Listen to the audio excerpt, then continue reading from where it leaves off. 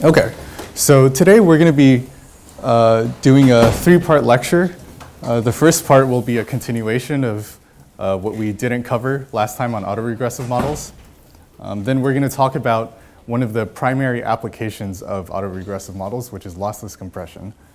So you'll learn how that works, you'll learn how to implement it, and you'll learn how to turn autoregressive models into compressors.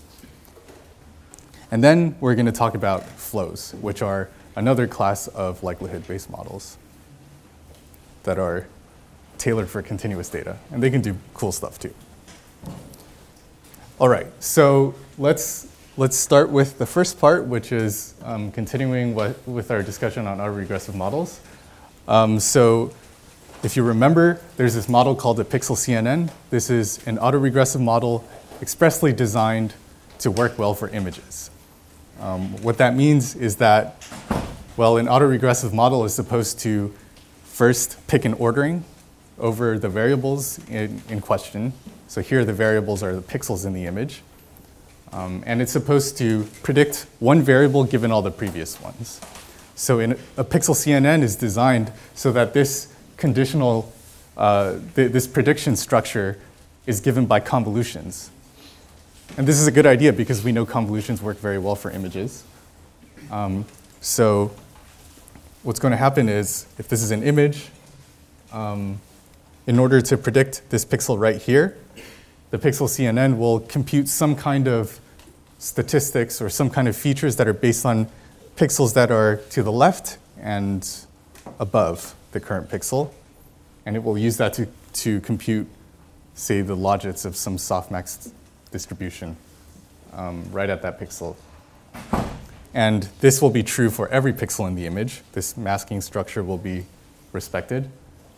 And by doing so, you can add up all the log probabilities, and you can get the joint log probability for the model in a single forward pass. So that's the pixel CNN, and you guys are implementing that. We saw that the standard pixel CNN, the masking-based pixel CNN, which you guys are implementing, while it is simple, relatively simple to implement, it does have a problem, which is a blind spot. What that means is that as you stack more pixel CNN layers on top of each other, well, the receptive field grows. This always happens with convolutional neural nets. But because of the way the masking is designed, there's a certain region of pixels which will never be accessed by the current pixel. And this is a problem because autoregressive models are supposed to be conditioned on every previous pixel. You must have that property in order to capture all possible distributions over data. So that means that these models are actually weak. They're not able to capture all joint distributions over data. Now there's a fix to that. This is called the gated pixel CNN. The way this fix works is, well, I won't describe it here, but the fix works by stacking or dealing with two streams of convolutions at once, one of which is responsible for conditioning on the left, to the left, and the other one is responsible for conditioning above. And if you combine everything in just the right way, you can actually get a receptive field that grows in a way that has no blind spots. So that's pretty cool. And it's all based on convolutions. And of course, you can apply some standard tricks you know from neural nets to make things work even better. So you can add these fancy residual blocks. And really, the reason why you do this is because the performance is better empirically. Now, we also saw, just going along the lines of improving these autoregressive models, we saw that using these categorical distributions for the outputs is kind of redundant. And it also throws away some information, namely that it throws away that the information that two nearby pixel intensities, say 254 and 255, they should be similar to each other. But a categorical distribution doesn't know about this. And so one way you can fix this is by using a distribution that actually knows about distance in intensity space. So one example, this is a construction that works really well empirically. It's called a mixture of logistic distributions. I think the details are not too relevant right now. The point is that this distribution knows that nearby intensity values are actually next to each other. So if you increase the probability of one intensity value, chances are the probability of a nearby one will increase too. Whereas for softmax, that's not necessarily true.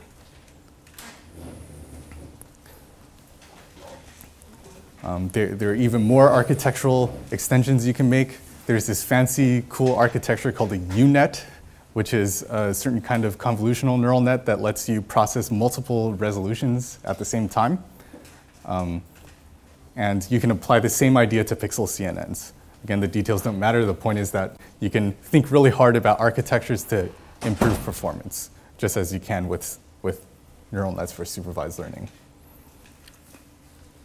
And you can see that if you do all this stuff, you get great performance. That's nice. All right. So one architecture design that is probably, I personally think, is one of the most interesting interesting architecture design choices that I've seen out of the neural net literature is this concept of attention. And attention has actually seen relatively slow adoption in the generative modeling literature, but people are starting to use it a bit more. So attention is a way of defining a neural net architecture where each output can see everything. It can see every single input. So to think about why this might be necessary, we know that in order for one output pixel of a pixel CNN layer to see many input pixels, as it should, because we want that for the full autoregressive dependency structure, you actually need a lot of layers, right? The receptive field essentially grows by 1 pixel at a time, or something like that, for every layer that you add. So what that means is that the path from, say, pixel 1 in the top left to the pixel in the bottom right is actually very long. Generally, we use this heuristic, which is that if it takes a lot of layers for information to propagate, then that's going to be very hard to learn. And that is how pixel CNNs work. So while they do have the capability of having fully expressive receptive fields, it is hard for them to express that, even if they can. And this is where attention comes in. So attention is, or self-attention, is an architecture choice, is an architecture design that in a single layer gives each pixel an unlimited receptive field. Now that might seem too good to be true, and it kind of is. And the problem is that it's really slow. But if you're willing to suffer that speed penalty, then it really is able to capture information from the entire receptive field in one layer. And what's nice about this, well, you might imagine, well, you could do this with a multi-layer perceptron. Right? This is kind of the whole point of them. Everything is connected to everything. But the problem with multi-layer perceptrons is that the number of parameters grows with the dimension of data. And that's not going to work out for us because for high-dimensional data. The nice thing about attention is that the number of parameters is constant. And it's independent of the data dimension.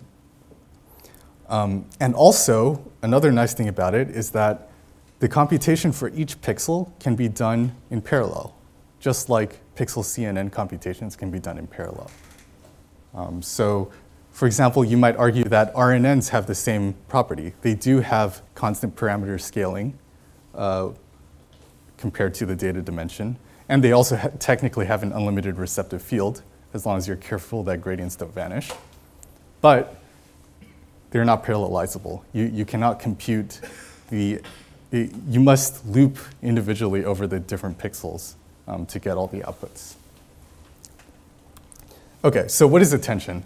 I think it's good to see this at least once because this attention building block is a core building block of, I think, pretty much every state-of-the-art model or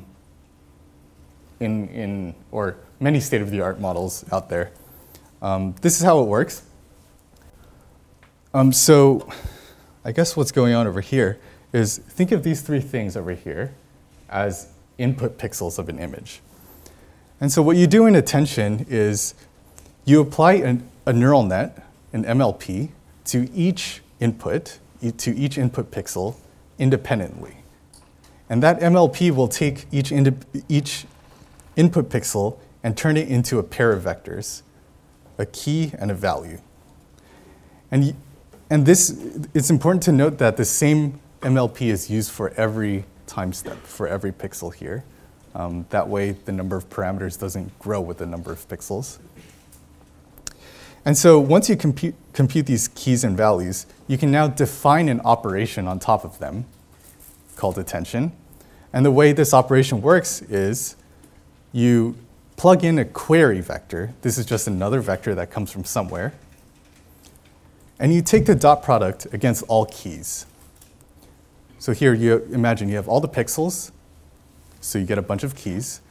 And now for your query vector, you take the dot product against all keys. So it's like you're like querying every possible key. You're checking how much does your query align with each key. And you normalize that into a distribution. And then you use those weights to form a convex combination of the values. So what this operation does is it takes the query and it looks up sort of the most associated pixel in the input according to similarity by the key. And it uses that to extract the corresponding value. So you can see that this is an operation that can see all input pixels. Given a query, it'll loop over all possible input pixels and extract the appropriate value.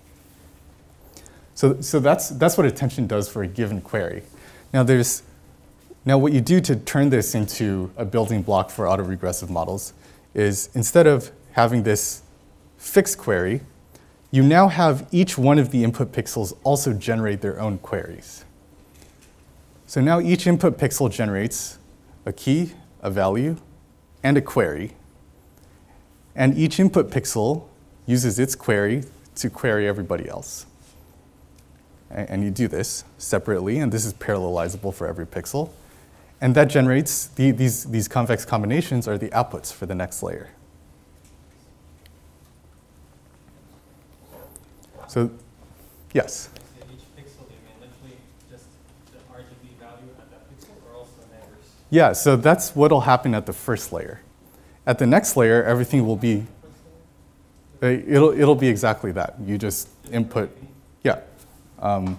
There are actually multiple choices you can make. You could also embed them into a higher dimensional space and then apply this operation. In any case, at the first layer will have to be kind of special because of that. At subsequent layers, the dimensions will stay the same. There'll be some kind of high dimensional object, 128. And so this is just a diagram of the receptive field. So if you imagine this is the output and this is the input, if you apply a convolution, then the receptive field for that convolution at this pixel is these pixels over here. Whereas with the attention mechanism, because each pixel is taking a dot product with its query compared to all, yes? Can you go one slide back? Yeah. So the key and the value, they're both vectors. Yes. Okay. Yes. And we learn them from like each pixel has like 3 values, RGB, and how, like what dimensionality is the K vector and the V vector? Right. So I think maybe the right way to say this is the best thing to do is at the first layer, the pixel will be 3-dimensional, it's red, green, and blue. Then it's probably best to project it into a higher dimensional space. You can do this using a 1-by-1 convolution.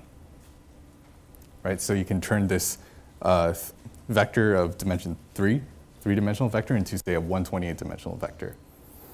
And then now you apply this pointwise MLP to every pixel to generate the key query and value.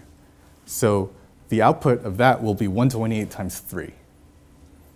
128 dimensions for the key, 128 for the query, and 128 for the value. And then now you can apply this operation. All the shapes match up then. Right? So the queries and the keys, they're dot products, so the vectors have to be the same dimension. They're all 128. Then you get a bunch of scalars. That's what this fraction is. and then you take a convex combination of the v's, and those are all 120 dimensional. Yes. Or, yes. No? Okay.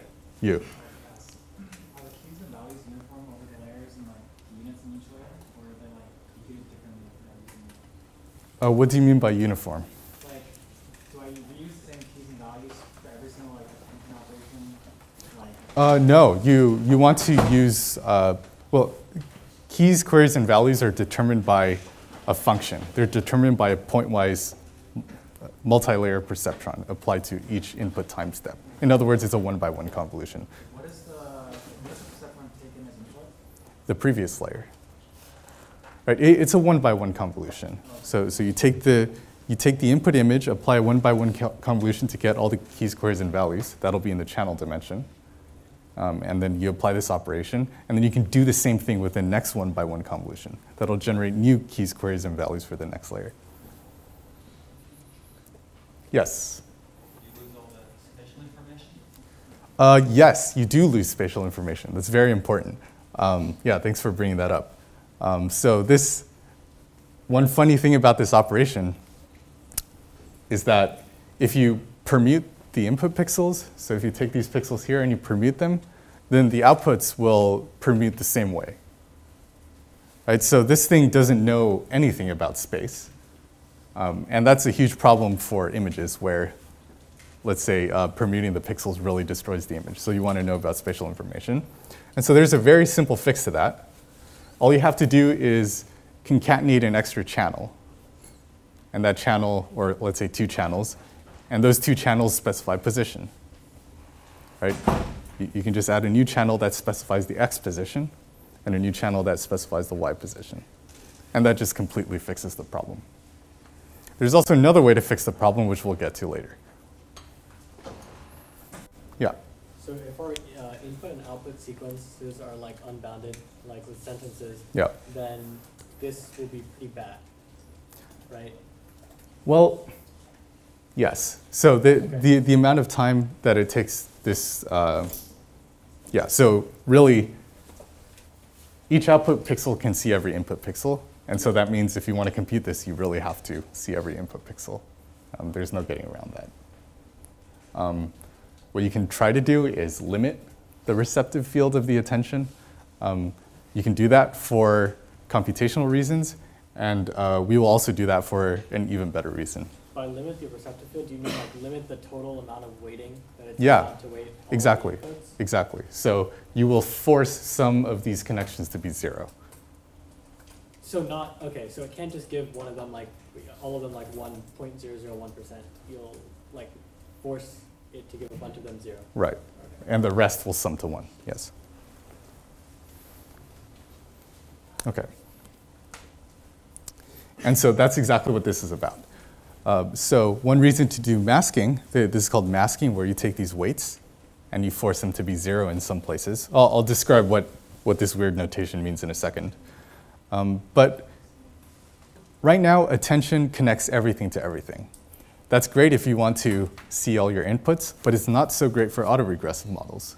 We know that autoregressive models must connect each pixel to previous ones only and not future ones. So what are you supposed to do in this situation?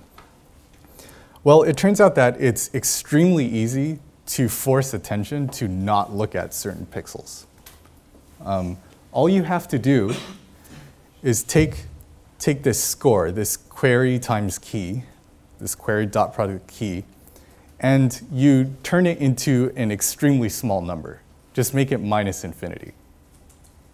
So why does this work? If you take that number and make it minus infinity, e to the minus infinity, or some very small number, is going to be 0. And so now if you compute this sum, this weighted sum, the weight for that vector which is masked out will be 0. And the rest will be normalized appropriately. Right, so really this is just the trick to mask things out in a way that you can compute in a parallelized fashion using CUDA kernels, using TensorFlow operations in a vectorized fashion. But if this looks confusing, all you have to know is that what this operation does is that, say for this pixel or this pixel here, all it will do is take these 3 arrows and delete them. That's that idea expressed in TensorFlow code. Okay. So in addition to having some nice properties like being able to see the maximal possible receptive field, you can also do fancier things with attention.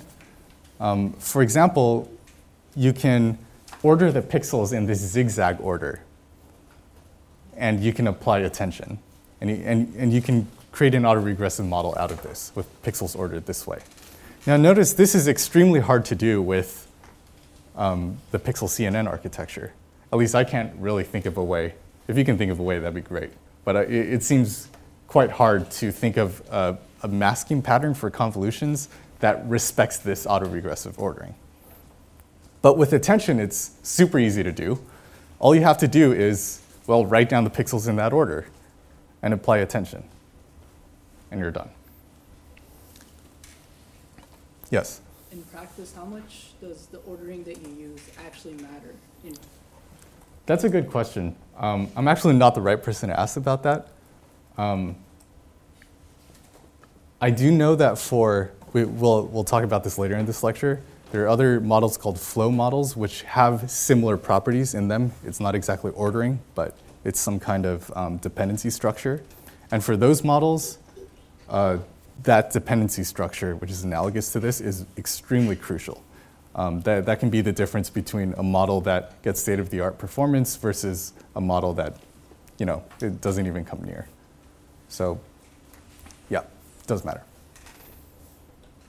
I think there was another question. Yes? So like a difference in orderings would be the ordering for pixel CNN that we saw last time that looks like this. Right. And like a complex ordering would be like this zigzag pattern, and Right. that can lead to like a really huge difference in performance.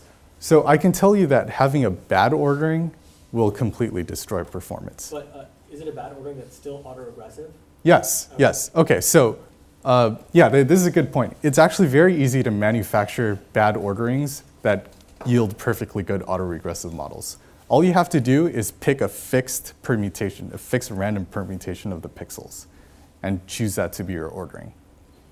Right? You can say that like this pixel comes first, and then this pixel comes next, and then this pixel comes next, and so on. And you can just choose that to be your ordering. Now, is that a good idea? Well, that's actually a really bad idea. And it's because you completely lose the inductive bias that you get out of this standard ordering. So what is the inductive bias here? Well, it's that given the pixels you're conditioning on, you must be able to easily predict the next pixel. So if the pixels you're conditioning on are some contiguous patch, well, it seems very plausible that a neural net can predict a pixel that's on the boundary of that patch, right? So if you choose an autoregressive ordering that looks like this, or like the standard raster line ordering, that property is satisfied. Everything that's being conditioned on is a contiguous patch. And the thing you're trying to predict is just a pixel on the boundary. But if you choose a random permutation, then that's not necessarily true anymore. Right? You might see some scattered dots that you're conditioning on, and you're asked to predict a pixel that's very far away from them. That's going to be a very hard task.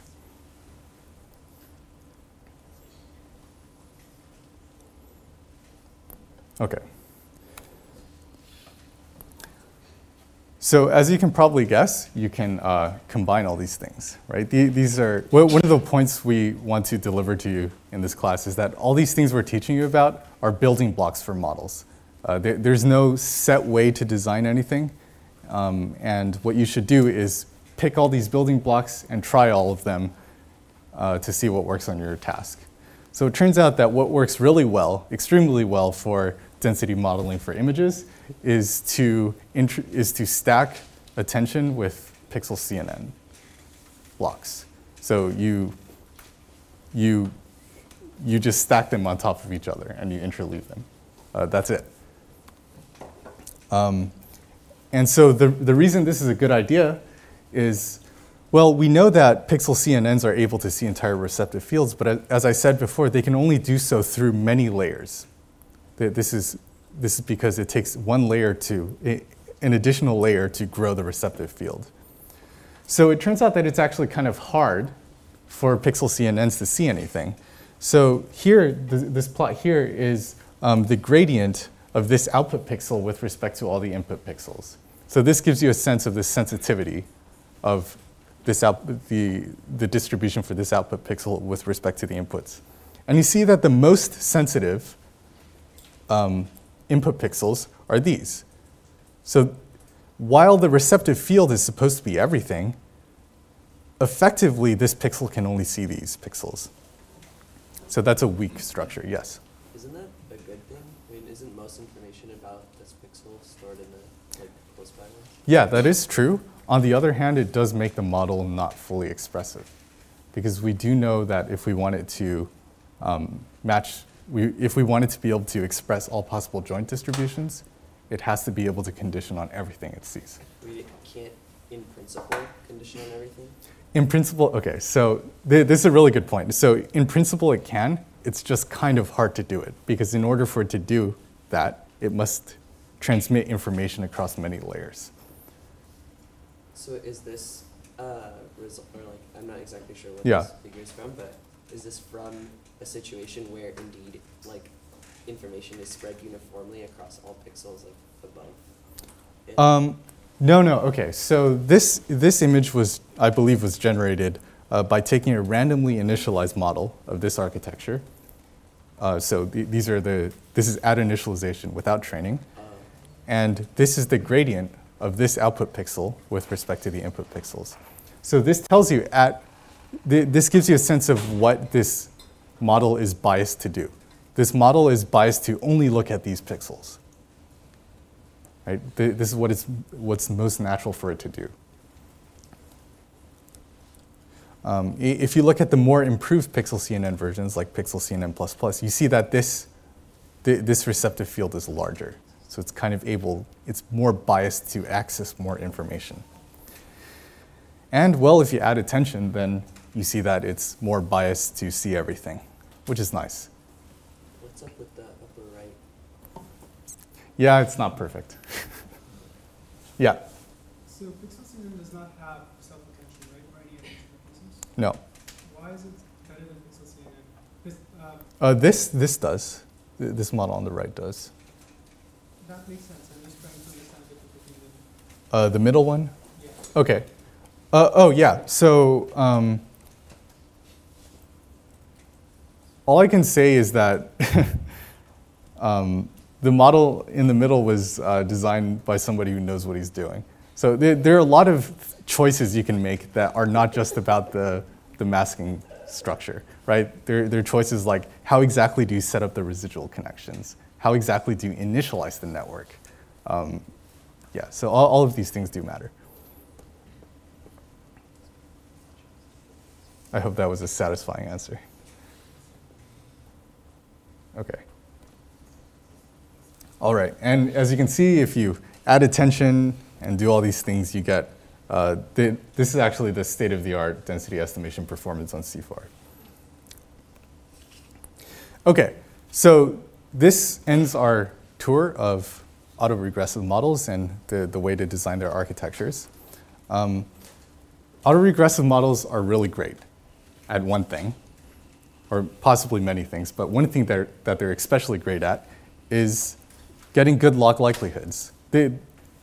I would say that if you have some data set and the only thing you want to do is get a really good log likelihood on it, in other words, be able to compress it very well, then you should train an autoregressive model. These simply are the best across, I think, pretty much all data sets that I can think of. And this makes sense because the way autoregressive models are set up are that they're able to capture all joint distributions over data because of the way the distribution is factorized. And also, if you choose the ordering properly, then you'll have a good inductive bias. Right? It'll be easy to predict one pixel given all pixels right next to it. It'll be easy to predict one word given all words before it. So everything kind of makes sense here. But they're not perfect. I think as you guys are working through the homework assignment, you'll find that sampling from an autoregressive model is painfully slow. This is because sampling a single pixel is an entire forward pass through the network. So to give you a reference for a pixel CNN, on, I guess, an older GPU, it takes 11 minutes to generate a little mini batch of 32 by 32 images. So if you're interested in generating data using these large autoregressive models, you're going to have to wait a very long time. And this is pretty much infeasible for use in practice. So, well, it turns out that it is sometimes possible to speed it up a little bit. So earlier, we were kind of drawing a separation between recurrent neural networks and these masking-based models. And we did so because it's easy to present that way. But it kind of turns out that autoregressive models can be interpreted as certain kinds of recurrent networks that discard activations as time goes on. So if you think of it that way, I won't go into the details, but if you think of it that way, it's possible to write down an algorithm that caches activations and avoids recomputing them. And by doing so, you can speed up the sampling performance by a bit. It's still very slow, though, even if you do this kind of trick. There's another way that you can speed up sampling from autoregressive models, and it's to make them not fully autoregressive. So that seems like a kind of unsatisfying answer, but in practice, it can actually work decently well.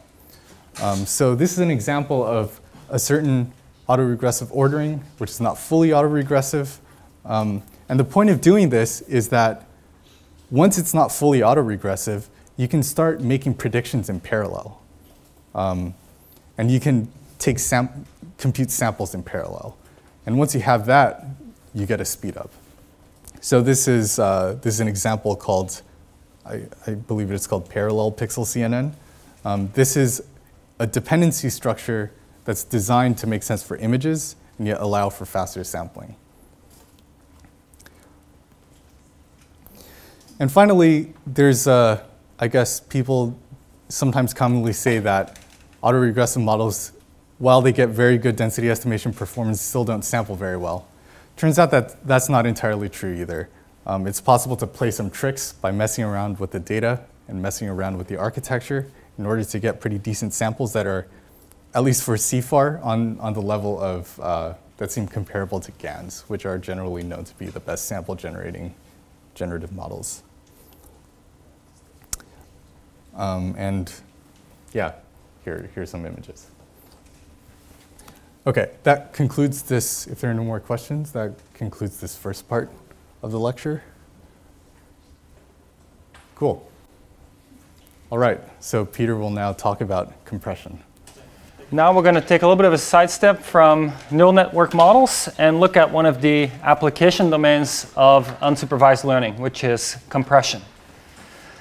So if you want to read more about compression, this is a good reading to read through. And a lot of this lecture is based on what's in, this is about 45 pages on compression that kind of starts from scratch. So what is compression and why might we care? Well, maybe, hold on, iPad. OK, so what is compression? The idea is that we want to reduce the number of bits that we send maybe over a channel or something compared to the original number of bits that we started with. So this might be for images, for speech, for music, and so forth. For example, you have some bits coming in. Then you have your compressor. Compressor turns it into a new set of bits.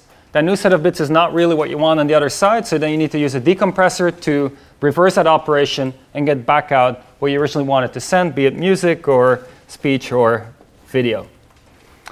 Why would you care and not just send the original bits? Well, there's a few reasons. You might save time and bandwidth this way, because you might, if you do it well, have to send less bits, which you can get across more quickly. And it might cost you money to send things over your channel.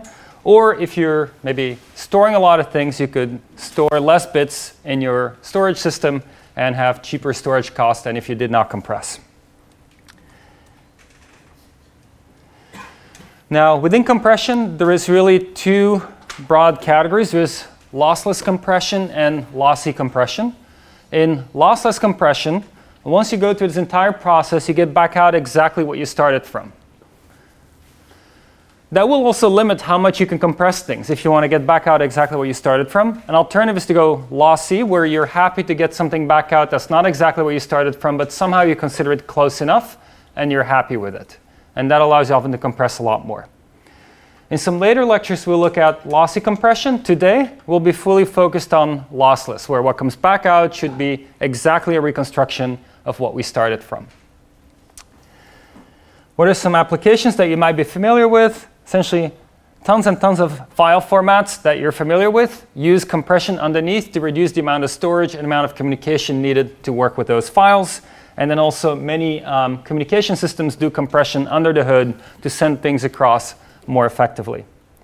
Also, who here watches Silicon Valley HBO show?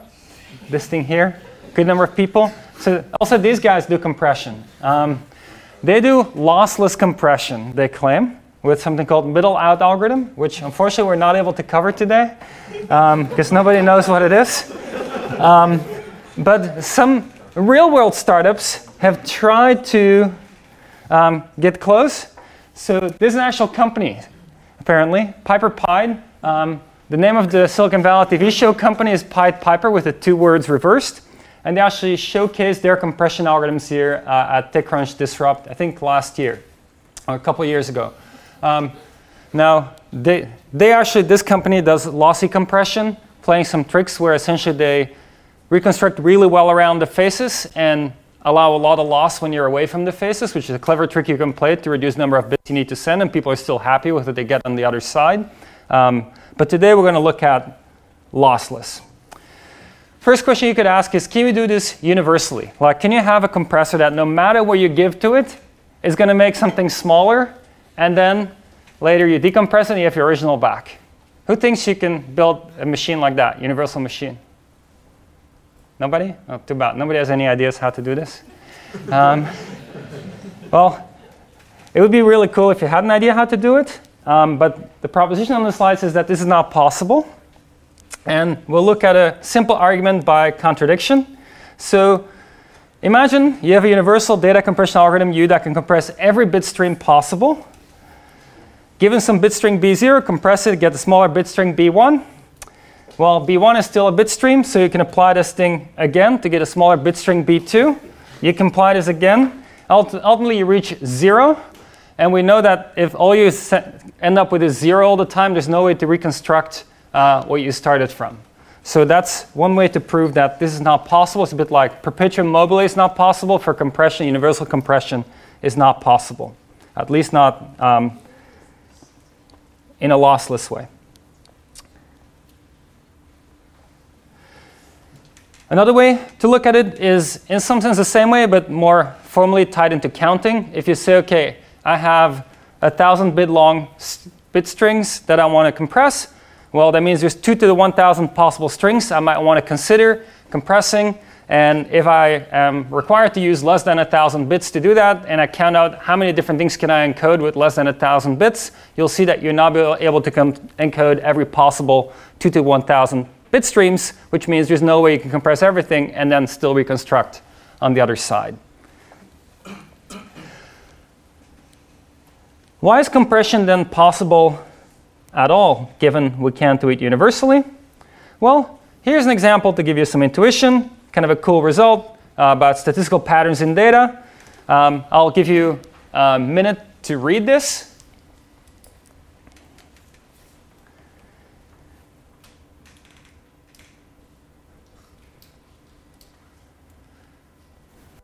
So who was able to read this? Pretty much everyone.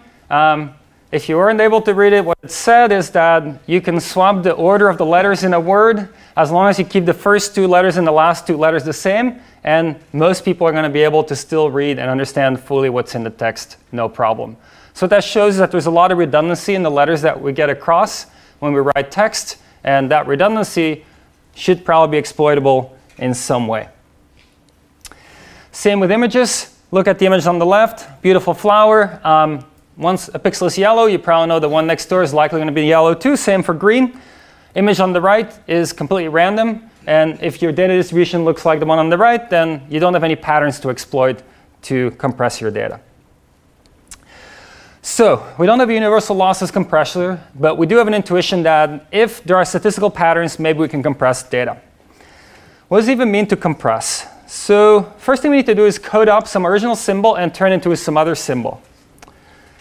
Text, how is it done? You have characters, and you turn them into a sequence of 7 bits. That's called ASCII. And here's the ASCII table showing the 128 different characters that can be encoded with ASCII. It's very easy for encoding and decoding. You just look at the table, generate your 7 bits, then your 7 bits come in, next 7 bits come in. Every time you match it to the table, get out the character corresponding to it. Issue with this is that you can't really get any benefit from this because every character, no matter how frequent, no matter how predictable it was that was going to be next, is going to use the same number of bits. So what we need is some kind of coding where you vary the length of the code depending on how frequently a certain symbol might be sent. And if the symbol is very frequent, hopefully the code is very short. This symbol is very infrequent. You're OK with a longer code because you don't have to use that long code all that often. Well, once you have variable length code, there's a question how to avoid ambiguity, because now you can't just say the first 7 came in, I know how to decode. You have to somehow know once you've gotten a bunch of bits that that's a code word for something you can decode and then go to the next one. So there's multiple ways of doing it. The simplest way, and that we'll consider for now, is to use prefix codes. So prefix codes are codes where no 2 code words. So hold on. If you have code word A, code word B, it's not possible that code word A, which is shorter than B, is the beginning of code word B. So you can never be confused once you've seen a code word that it might still have to continue to complete into another code word. So how can you achieve this? To have code words that are easy to disambiguate, you could have a stop character at the end. And if that's a dedicated type of character, then you know whenever you see that, it ended, and you cannot confuse it with still needing to continue decoding to get your symbol. Or you could have a prefix tree code, which we'll see some examples of, and which is the more typical scenario. So long before internet and everything we use today to communicate, there used to be, I think it's called telegraphs. And what you would do there is you communicate by sending signals over a line by alternating between a dot and a little line. A dot corresponds to a very short signal you send. A line is a longer signal, but then also there are pauses in between them. And the pause between dot and line within a single letter is shorter than the pause you insert between one letter to the next letter. And so this longer pause from letter to letter is essentially that stop symbol. It's encoded in a pause rather than an actual symbol you send, but it's still the same thing. It's just another type of symbol encoded as a pause. And what you see here in Morse is that the letters don't all have the same duration. And that corresponds to the notion that some letters are more frequent than other ones. And so you want them to be quicker to communicate if they're more frequent.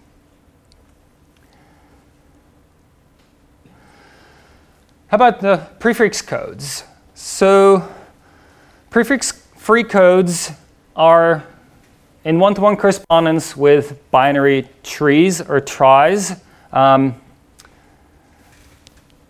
Supposedly, trees comes from retrieval, and then that's why some people say trees. But then there's also trees with 2 E's. And then to disambiguate, some people say tries. But these are what it essentially means is a tree where on every split, you have hard-coded that going to the left means a 0 and going to the right means a 1, rather than explicitly putting information on the edges on the splits. So these binary trees are ways of encoding symbols in a sequence of zeros and ones. Here's an example. Here is a code word table. And here is the corresponding tree representation. For example, if always send across is 0, that corresponds to A. But if you want to send across B, then we'd have to send a 1, followed by a 1, followed by a 1, followed by a 1.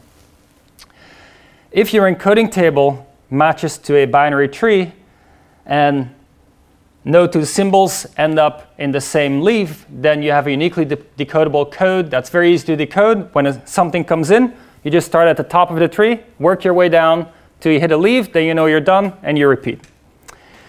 Now, depending on how you build this tree, you might have different lengths of encoding any kind of information you want to transmit. For example, the word transmitted here is abracadabra, which takes 30 bits with this particular tree. But there's another tree, this one over here, where it only takes 29 bits to get this across. So you can imagine that the name of the game becomes, can we find trees such that the corresponding codes are giving us short messages to encode whatever we want to get across? There's an answer to that. There's actually an optimal prefix-free code system called Huffman codes. How does it work? How do you build that? Here's the algorithm, and it actually fits in just a couple of lines on one slide. You consider the probability pi of each symbol I in the input. Then you sort your symbols according to probability, and you find, hold on. You first generate a node for each one of them. Once you have all those nodes, you sort them according to probability.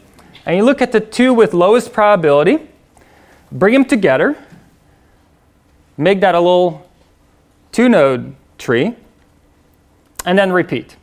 So every time you look for the two lowest probability trees you have left, merge them, and repeat. Once you do that, you get a Huffman code.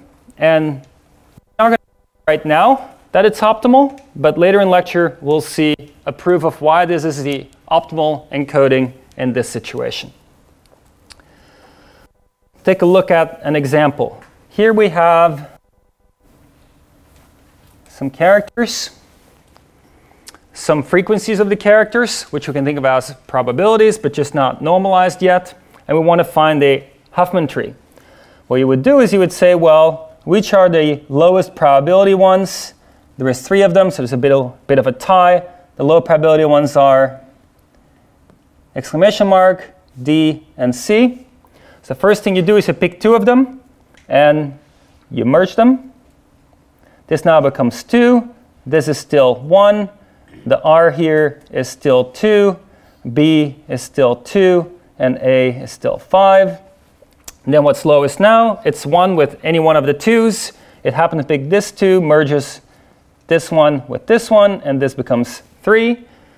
Now what's lowest in terms of what's left? Because this one's gone, this one's gone. These 2 are the 2 lowest ones. You merge them and get a 4 over here. What's lowest now? The 3 and the 4. Merge them together, you get a 7. Then 5 and 7 end up with 12 here, and you build your entire tree. And what it does, it makes the code words longer for things that are less likely to occur and shorter for things that are more likely. So this actually is under many of the systems that you've used many times in the past, where people apply some ideas and then at the end apply a Huffman code to turn whatever symbols they came up with for representing their data into a more compact encoding of that.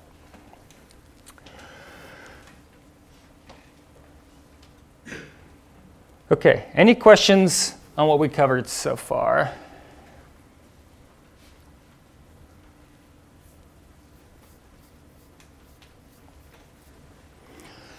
So a natural question you might have is,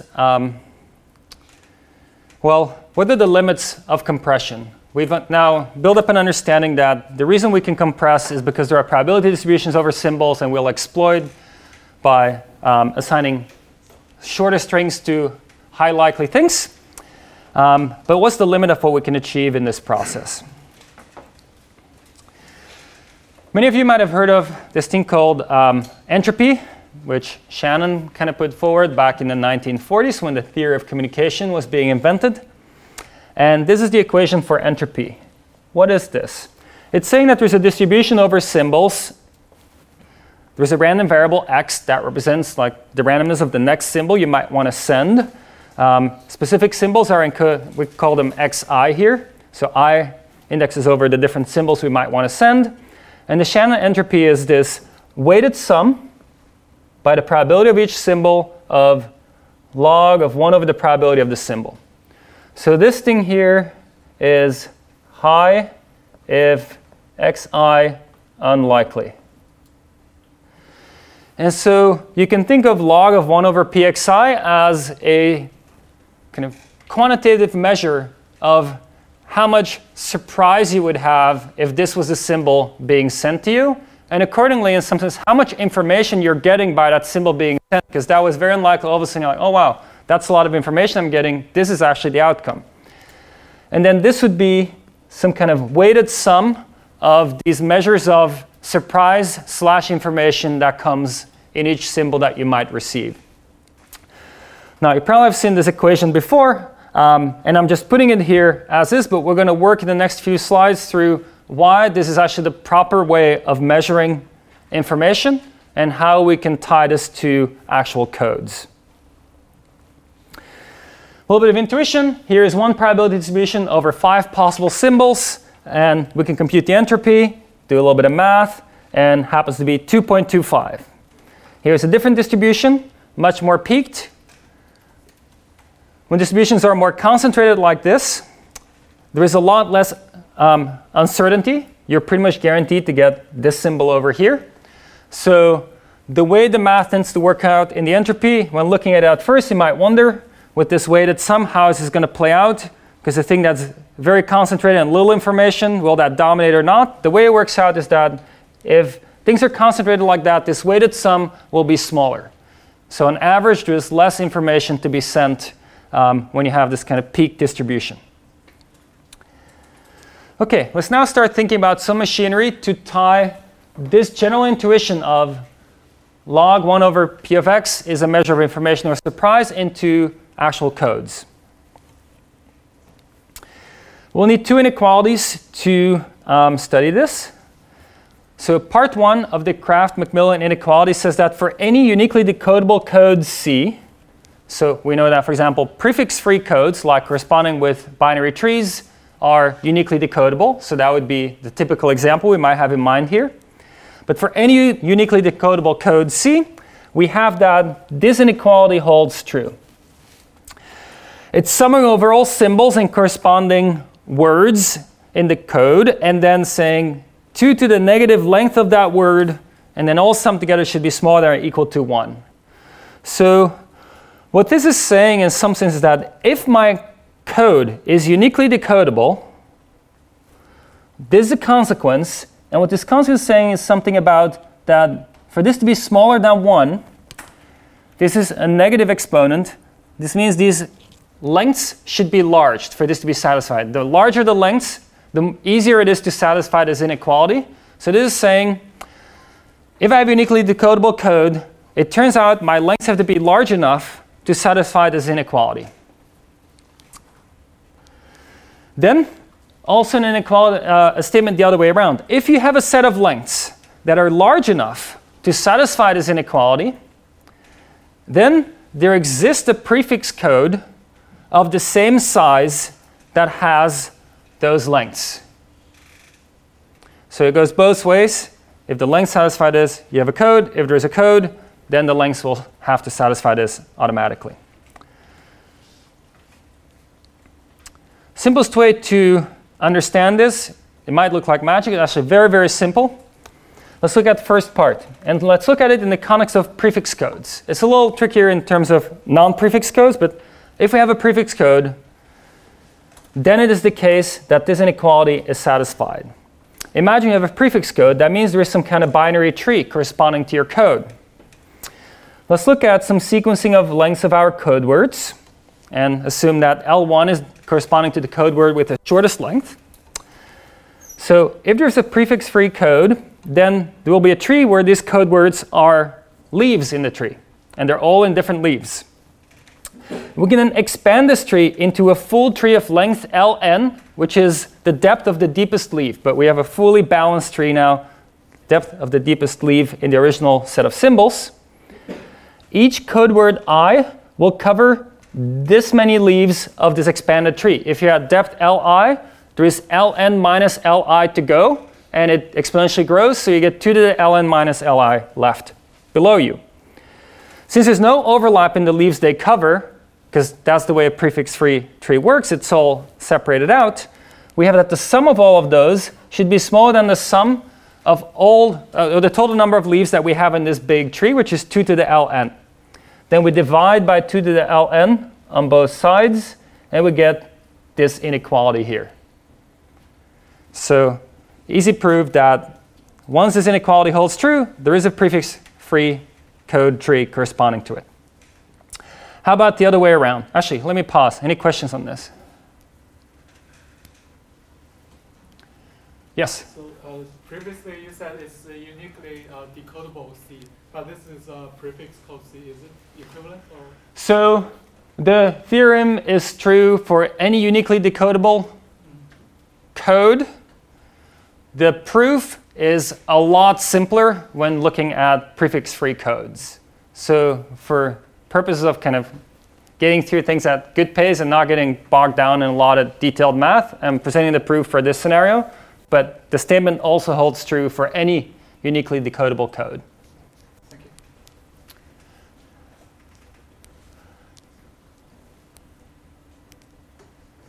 Other way around, let's say we have a set of word lengths that satisfy this inequality, namely they are reasonably large so that the sum of 2 to the negative the length is smaller than 1. Then there is a prefix code corresponding to it. How do we get there? We again will sort all the lengths. We'll consider the full tree of depth ln, the longest word that we have. And then for each I, we pick any node of depth li still available. We pick that node. We then cover anything below it, because you're absorbing that by picking a code word to live in that part of the tree. And we keep repeating this. How many leaves will we have covered? This many. We have, from this assumption over here, that, which is corresponding to this here, that indeed this inequality will then be true. The sum of all of those will be smaller than the number of leaves in the tree, which means that indeed we've been able to put all these words inside our tree. So we've gone both ways now. Now that we have that, we can get to Shannon's theorem that says that the entropy of a distribution is smaller than or equal to the average code length for any uniquely decodable code that you can come up with. And then hopefully in the future we can push very close to the entropy and know that we're close to optimal. How do we prove this? Let's step through this one row at a time. This is the entropy. This is the right-hand side. And we're going to subtract them from each other. So we want this thing ultimately to be smaller than 0 to prove this thing over here. This is missing minus Li over here. So that's just expanding the definition of entropy and the definition of La, which is the average length of a code word when we use this code. This is just the definitions.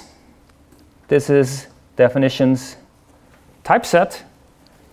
Then next line here is just saying Li is log of 2 to the Li. It's just something happening here. Then log of x minus log of y is log of x times y is applied over y is applied over here. Once we have this, we apply something called Chen's inequality, which is kind of pretty much always a thing you apply when you prove inequalities. What is Chen's inequality? You say, oh, I have a log. The log function looks like this. I have an expected value of a log. So expected value of log of x. Maybe x could take this value, x1, or value x2, each with some probability. Then the log values are up there. I should draw a slightly more curved log. Let me redraw this log like this and make the line between the 2 points this.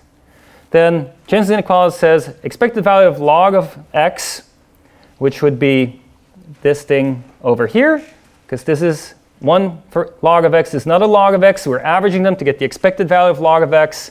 lies below the log of the expected value of x, where you first average the x's to end up over here, and then compute the log, which lands you above. So that inequality is applied over here to bring the sum over pxi inside the log, because this expectation is a sum over probabilities. So another way to write this is sum over x, px log of x, smaller or equal to log sum over x, p of x times x. So that's what we did. The p of x is canceled out. This thing here is corresponding to a uniquely decodable code, which means this thing is smaller than or equal to 1. Since the argument of the log is smaller or equal to 1, the log of it's going to be smaller than 0, and we have our inequality. So this is a pretty big result, because it shows that entropy is a lower bound on how long our average code length will be if we have a uniquely decodable code set up. Can we get close to that? The converse here, we're going to show that the optimal prefix code is within 1 of h of x. So you'll pay only 1 extra bit per symbol that you send with the optimal prefix code, which might sound pretty good. Well, how might we go about this? Well, if we think log of 1 over p of x is a good way of measuring how important something is, and maybe we should then have as many bits as log of 1 over p of x, but that might not be a natural number, it might be a real number, fractional. So then we are going to round this up. That's what these little brackets mean here. It's rounded up from whatever this is to the nearest integer. And every symbol will be assigned a code word of length rounded up log 1 over p of xi. OK, we do that. Let's see how good this code is. First, let's even see if we can build a code this way. Well, let's look at the code lengths. Let's fill them in over here. Then this is an inequality because we're replacing the rounding up by the thing itself, but it's in a negative exponent, so that will make it bigger. Then 2 to the log, that cancels each other out. We're left with pxi, we're left with 1 here. So we have shown that 2 to the negative code word lengths of this thing is smaller or equal to 1, which we know from previous slide means that there exists a uniquely decodable code with these code word lengths. So we can build codes with these lengths. How good is this code? Well, that's just computing an expectation. The average length is this weighted sum of the lengths. These lengths will be this thing over here, which is smaller than or equal to 1 plus the original thing. Let's bring out the 1, and the remainder thing comes out to be the entropy. So we've just shown that there exists a code where each symbol has this code length, and that code has expected encoding length, if you send a lot of symbols, of just 1 higher than the entropy. So that's pretty good. Earlier I said Huffman codes are the optimal prefix-free codes. So what that means is that Huffman codes will land somewhere between h of x and h of x plus 1, because we know there exists one that is h of x lower than h of x plus 1. What's the proof for the Huffman codes being optimal? Actually very simple too. We can do this by induction a number of symbols n. So we'll look at the 2 lowest probability symbols x and y, which is part of the process in building a Huffman code. Remember, we'd always pick the 2 lowest probability things left, combine them together, and build up our tree that way. Optimal prefix codes will always have 2 leaves in every lowest level branch. Imagine you have your tree. And imagine that you have A here, B here, and C here, and no D. Then it's really stupid to have done this last split. You should definitely just have stopped there and put C over here. Right? And so that's just what this is saying, that you would have stopped earlier if you're not going to have another split. So at the bottom, there will always be 2 next to each other. If not, you could do one less split. So without loss of generality, we can have x and y, which are the lowest probability symbols, have the same parent in this tree. Let's call these guys x and y. Every optimal, well, there exists an optimal prefix tree that has x and y together with the same parent. Because if x and y are at the bottom, they're going to be at the bottom because they're least probable, so they're going to end up at the bottom. And then you can shuffle the bottom code words around to get them to be together. Okay, then no matter the tree structure, once you go from stopping above x and y and calling that done when you encode symbols, and doing that extra step, you're going to pay an additional cost of 1 bit every time you have to do that. And how often you have to do that? Px plus py. That's the number of times you have to go that extra step, compared to a tree that was 1 split less. So what that means is, OK, let me go back here. The point I didn't make yet is that this is actually unavoidable. Like any tree that has the x and y split at the bottom, you will have to pay that additional cost, px plus py, to encode those 2 words whenever you encounter them, compared to a tree that was 1 less, that didn't have to do that extra step down. So since the tree with 1 less split is a tree over n-1 symbols, and we assume by induction that Huffman trees are optimal for n-1 symbols, we know that that tree is optimal. We just added on to it a split that is paying the minimum cost you're going to have to pay no matter what you do to add those 2 symbols. We know that also for n we're optimal. And then the induction hypothesis, the other side is that if you only have 1 symbol, then the Huffman process is also optimal. OK, so quick recap. What did we cover? Entropy is this concept that says essentially the amount of information in a symbol is log 1 over p of xi. The average length then, or the average amount of information you would send when sending a random variable across, is this thing over here, entropy, weighted sum of log 1 over probabilities. Shannon theorem says that if your data source is an order 0 Markov model, then any compression scheme must use at least entropy of the distribution number of bits per symbol on average. And then Huffman shows that there is a code that uses at most h of x plus 1 symbols to encode symbols coming from your distribution. So pretty positive result, and this is actually a constructive result. It's not some kind of asymptotic, law of large number kind of thing that you often see in information theory to get results. This is actually fully constructive, showing entropy is a lower bound, and you can get very close to it. Question? Is the Shannon's inequality tight for non-prefix-free codes? For uniquely decodable codes, yes. For non-uniquely decodable codes, I'm not sure how to deal with those. But so in some sense, there is non-uniquely decodable, not sure what to do with that, because then maybe it's not lossless, because you don't know what to do on the other side. Uniquely decodable, this is true. And whenever uniquely decodable, a subset of those are the prefix-free codes, and they also satisfy this. And those are the easier ones to work with.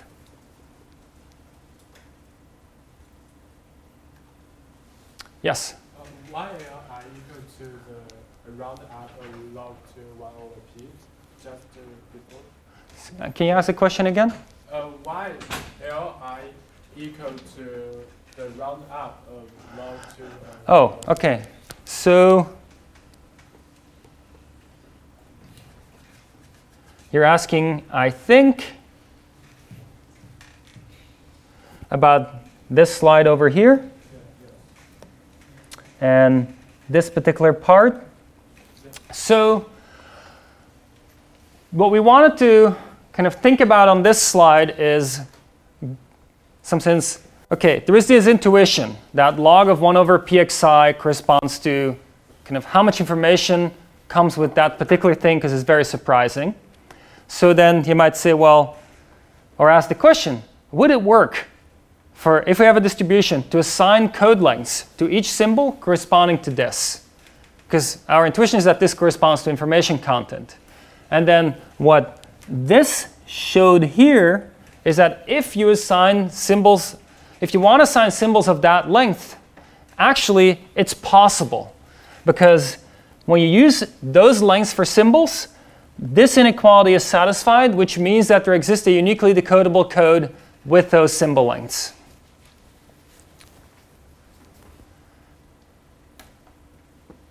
Any other questions? Let's see. OK, so in pretty good shape now. We have some constructive, positive results. Might ask the question, which also Shannon asked himself, what is the entropy of the English language? So Shannon ran an experiment, I guess kind of mechanical Turk experiment before mechanical Turk existed.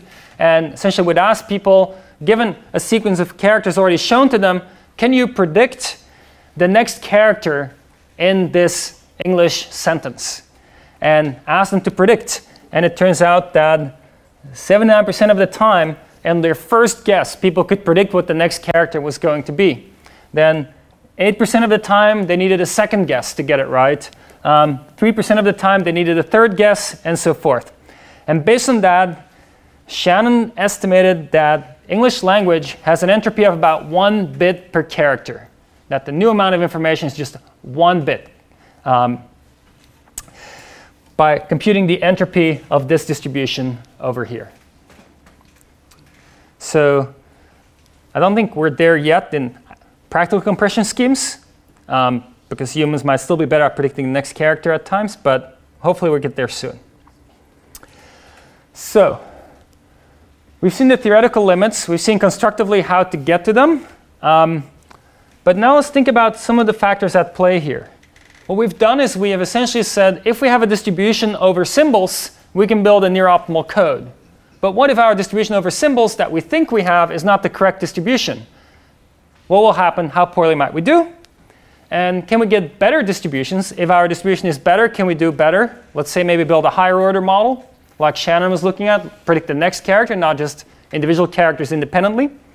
And then the +1, it might sound not too bad, but actually we'll see soon that the +1 can be pretty costly.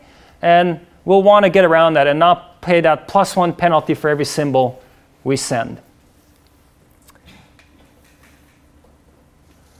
So what if you use p hat to approximate p? OK, expected code length when using p hat to construct a code. Let's see. Average code length word is we sum overall possible words we might want to send and weight the length of what we send, which will be log of 1 over p hat I, because we used our estimated distribution to design our code. So code word length will be log 1 over p hat of I. And then weighted by the actual distribution, pi, which is what is in the data that we will encounter. OK, let's add and subtract, or subtract and add the same quantity.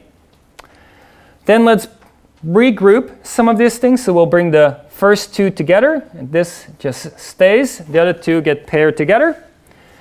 This last thing here is actually the entropy. So what we see is that the expected code length is the entropy plus this thing that we'll call the KL between p and p hat, which is this quantity over here. If you have not seen this before, KL divergence is a kind of way of measuring how far apart two probability distributions are. And a lot of the reasons behind it that people like to use it comes down to what we're seeing here right now, is that if you use p hat to construct a code, but really you should have used p, KL between p and p hat is the price you pay. You might wonder, can the price ever be negative? Can I actually have benefited by using the wrong distribution for encoding? Turns out that's never the case. So the KL divergence is always positive. There's a simple proof on the slide. Not going to step through it. It's just a little bit of math manipulation. Again, that same little trick of expectation of log versus log of expectation that will tell you that KL is always positive. So you always pay a price. And so the distance, the KL distance or divergence between two distributions is always a positive number and is 0 when they're identical distributions and only when they're identical distributions. So whenever you have a wrong distribution used for coding, you pay the price, and this is the price. and it's called KL divergence. After, maybe I should spell it out, because some people behind it, Kohlblack, Liebler, divergence. Those are people who came up with this notion of distance between probability distributions. Okay, so what that ties back into is essentially what Jonathan was talking about earlier. If you start thinking about, I want to compress images, I want to train an autoregressive model, I'm going to train that model on a bunch of data. I might want to use that model later to decide how to generate code words that I'll use on future data. The better that model is that I trained, the better my p hat will be an approximation of p. And so the better the resulting code will be to encode my future data. So now, what if you were to train really, really well and still your p of x is high entropy? Then we know that no matter what code we use, even the best code will be one that has high average code word length. Well, a solution around this might be to essentially not just look at p of x, but look at p of x conditioned on some context. So assume you already have some context. Maybe it's things you send over the line in the past. Maybe previous pixels you sent across. Then maybe you can predict the next pixel more precisely than if you did independent prediction for each of the pixels. And so the price you would pay then on expectation would be the conditional entropy, how much entropy there is in the conditional given the context you already sent.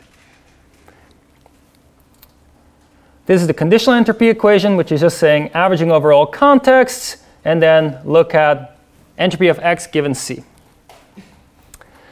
Conditional entropy is always smaller than original entropy, because you might wonder, what if I do all this work and then maybe h of x would have been better? Not going to be the case. Again, the same thing, this kind of expectation of log of expectation allows you to get an inequality that shows that the entropy conditioned on some context is always smaller than the entropy when you don't get the condition. This shouldn't be too surprising, because when you get the condition, you get to make a prediction of the next thing based on what you've seen so far. And if you make the best possible prediction, at the very least, you should do it as well as just ignoring the context and making the best possible prediction when ignoring the context. Okay, autoregressive models do exactly that. They try to encode things one at a time, always using everything that's already been there in the past to predict the next thing. And so, in some sense, they are maximally suitable for getting low entropy and being able to compress things well. How about the +1? Well, remember we had this theorem that says Huffman coding will use at most h of x plus 1. And plus 1 doesn't sound much because you have to send bits across, and one more doesn't seem much more than, I mean, what else could you hope for? Well, let's look at an example of how bad this actually could be. If we have very good predictive models, which make the entropy very, very low, then actually you might pay a very high price with a +1. For example, assuming your distribution is such that, maybe conditional, that you have very high probability on one of the symbols, 90%, and low probability on the two others that might have to be sent across, then the entropy is 0.569. The best code you can do for this is have a single bit for the high probability thing, and then 2 bits for each of the other things. The expected code length here is 1.1. Indeed, our code is less expensive than entropy +1. That would have been 1.56, which is even higher. But actually, the 1.1 is still about 2x what you would have with just entropy level encoding. So if we use this encoding, we have to send twice as many bits compared to Shannon's entropy limit. So that's not great. That's a high price to pay. Can we get around this? Any thoughts? Thibaut? You can double up, like transmit 2 messages at the same time. So if you like have pairs of things, then you incur a penalty of 1 on every 2. Or like if you send more and more, that 1 goes away relative to each one. Yeah, so the suggestion, just make sure everybody can hear it, is the +1 is paid for every symbol you send, but if you tried to send 2 symbols in one go, you'll pay that +1 only once for both symbols combined. And maybe you don't just send 2 in one go, you send 3 or 4 or 5, you encode them together, and now all of a sudden the +1 gets paid maybe once every 10 times, every 100 times, right, on every time you had a symbol in your source. That's exactly what people have been doing, and in different ways. One way to do it is how fax, so who here has ever used a fax machine? A couple people, 5, 6 people. I had to use a fax machine a couple weeks ago. It was really hard. It's so much more difficult than the way we communicate today. But actually, it used to be a pretty advanced way of communicating 30 years ago. And the way it worked is that you have a sheet of paper, and you feed it essentially into a scanner. And the scanner will turn it into a pixel image where every pixel is either white or black. And if you encode 1 pixel at a time, you'll pay a high overhead. And in fact, you can't even do anything 1 pixel at a time. You either have to send 0 or 1, and you can't compress at all. So you want to send multiple symbols in one go. Given there's often long stretches of white and black, what people came up with is this notion that instead of sending is next one white or black, you say how many whites or how many blacks are next. You encode the number. You say, OK, it might be 10 blacks next, or 12 blacks next, or 10 whites next. And then you build your Huffman code on essentially symbols that correspond to run lengths of white or black. And that's what you send across. Now, there might be 100 the same, say 100 whites coming across. Now you only have to send 1 code word, and you pay the price of +1 only once. So with English language, if you do the statistics, you could look at the entropy of,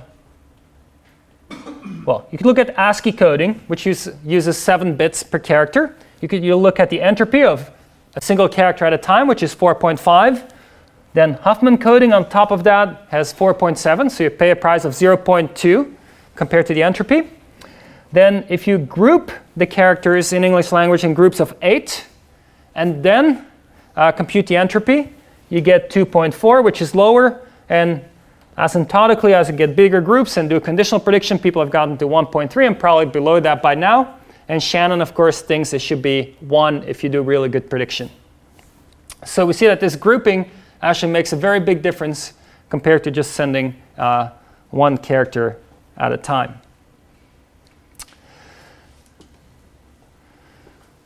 OK, so we've looked at what coding is, what the limits are, what some considerations are to make it better. The tricky part with grouping is that it still is not always that convenient to group things together. Yes, question? That grouping asymptotically approaches 1.3. How do you do better than that? So I forgot how this 1.3 was attained, so I can't answer that question right now. I thought it's just making longer groups. I think this is making longer groups, but it could also be conditional prediction of the best type that they had when they wrote this up, which is a couple of years ago. This compression write-up is very nice summary, but it's from 2013. It's before we had models like char-RNN and so forth that make prediction of next character better than what we had 5 years ago, which would make this number lower. My hunch is that this is conditional prediction based on a simpler model they had then than the more advanced models we have today. So in a worse P, resulting in the 1.3, and that current models are going to start getting closer to 1 if Shannon is right. Other questions? Let's see. OK, so we saw some solution to the +1, and it's one that's used in faxing and in some other places, but it's not the most convenient solution if you have to always group things together, and then still every time you have to pay the price of 1 whenever you decide this is the end of your group of what you're sending across. We'll see now a very cool coding scheme called arithmetic coding that allows you to not have to pay that price of 1 until the very end of your entire stream of what you're going to send across. You paid only once. Technically, you might pay a +2, but you pay the price only once for the entire stream you're going to send across. So key motivation here is that we want some kind of flexible system to encode multiple symbols in one go to avoid that +1 overhead we might pay after every symbol. Key idea behind arithmetic coding is that we're going to do it by indexing into a distribution.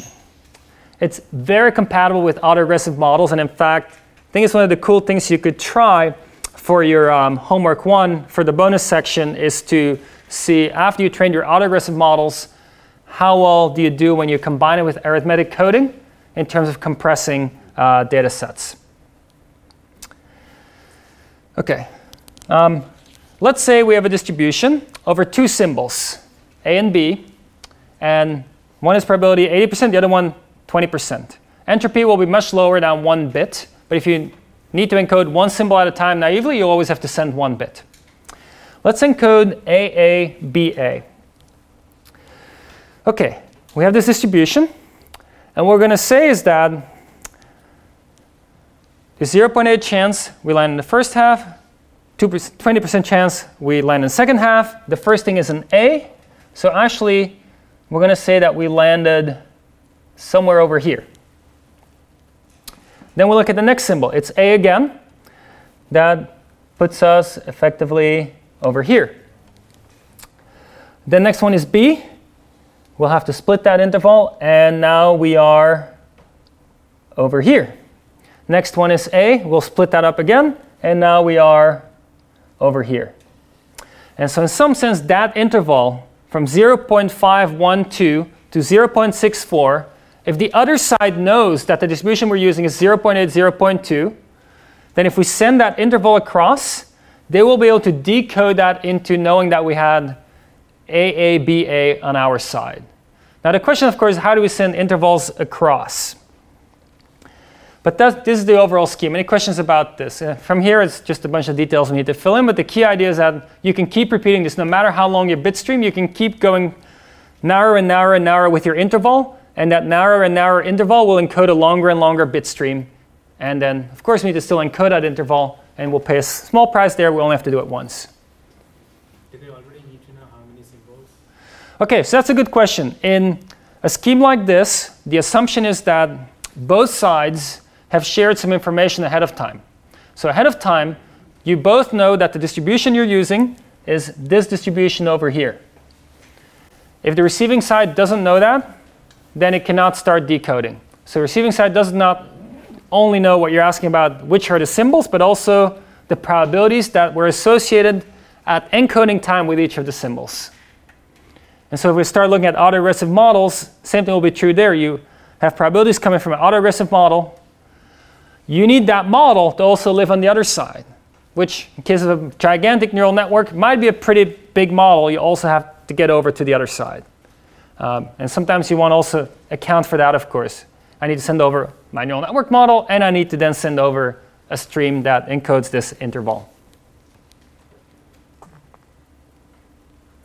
So how do we encode an interval? Well, naive attempt. Represent each interval by just selecting a number within the interval, which has the fewest bits in binary fractional notation, and use that as a code. So let's say we had intervals like 0 to 0.33, 0.33 to 0.67, and then 0.67 to 1. We can represent these with 0.01 in binary, which is 1/4, 0.1 in binary, which is 1/2, and 0.11, which is 3/4. And it's not very hard to show that for an interval of size s, we need at most rounded up log 2s bits to represent such, well, there's a negative here. So s will be an interval, will be a number smaller than 1. Log will be a negative number. We'll have to flip that sign. And this has to be in here instead of on the outside. So we flip the sign first, then have to round up.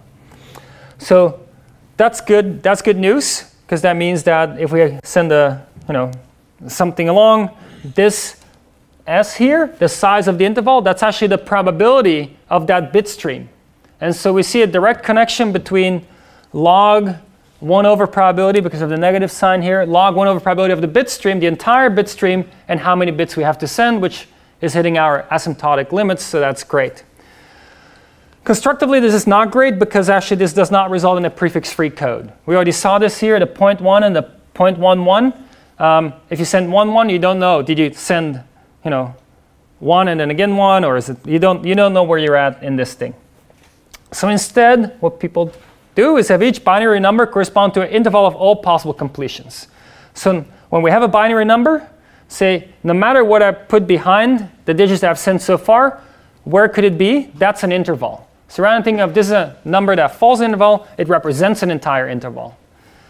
And then you need to keep going till that interval that you represent is a subset of the interval that you want to send. Turns out that also there you can show that you can always find binary sequences of length at most, well, let me rewrite this log 2 of 1 over s, because s is the probability we're dealing with here. 1 over s is the quantity we want. So at this large. So how does that compare to entropy? In some sense, that's a +2, because there's a rounding up here that might have to happen, and there is the +1 here also. But that means that we pay a +2 overhead for the entire stream at most, rather than a +1 on every symbol. Any remaining challenges? Well, an interval could be straddling the 0.5 thing. So what that means is, let's say you get this stream of symbols coming in, and you're working on your interval, and the thing that you want to send is sitting around 0.5. And now you're waiting, because you don't know whether the first thing you're going to send is a 0 or a 1. Essentially just stuck waiting, maybe till the end of your stream, till you finally know, oh, the first thing I should send is a 0 or a 1. And that might incur a lot of latency. So the solution people typically use around that is to still split your messages into blocks. So you wouldn't send the entire thing in one go. You would still have blocks such that this kind of bad corner case scenario can't happen to you. It also assumes infinite precision, which is kind of a strong assumption because you're not really sending real numbers across in what we just described. That's being assumed. So it turns out there are integer implementations of this. I'll refer you to the Blelog paper to read about the details. But essentially what you do is you find an integer number that allows you to make your probabilities frequencies that are integers rather than fractional numbers, and then you work with that. How does this combine with what Jonathan was talking about? Well, very simple actually. You don't need to use the exact same distribution in every step. We can use different p every time. So first symbol, we use p of x1.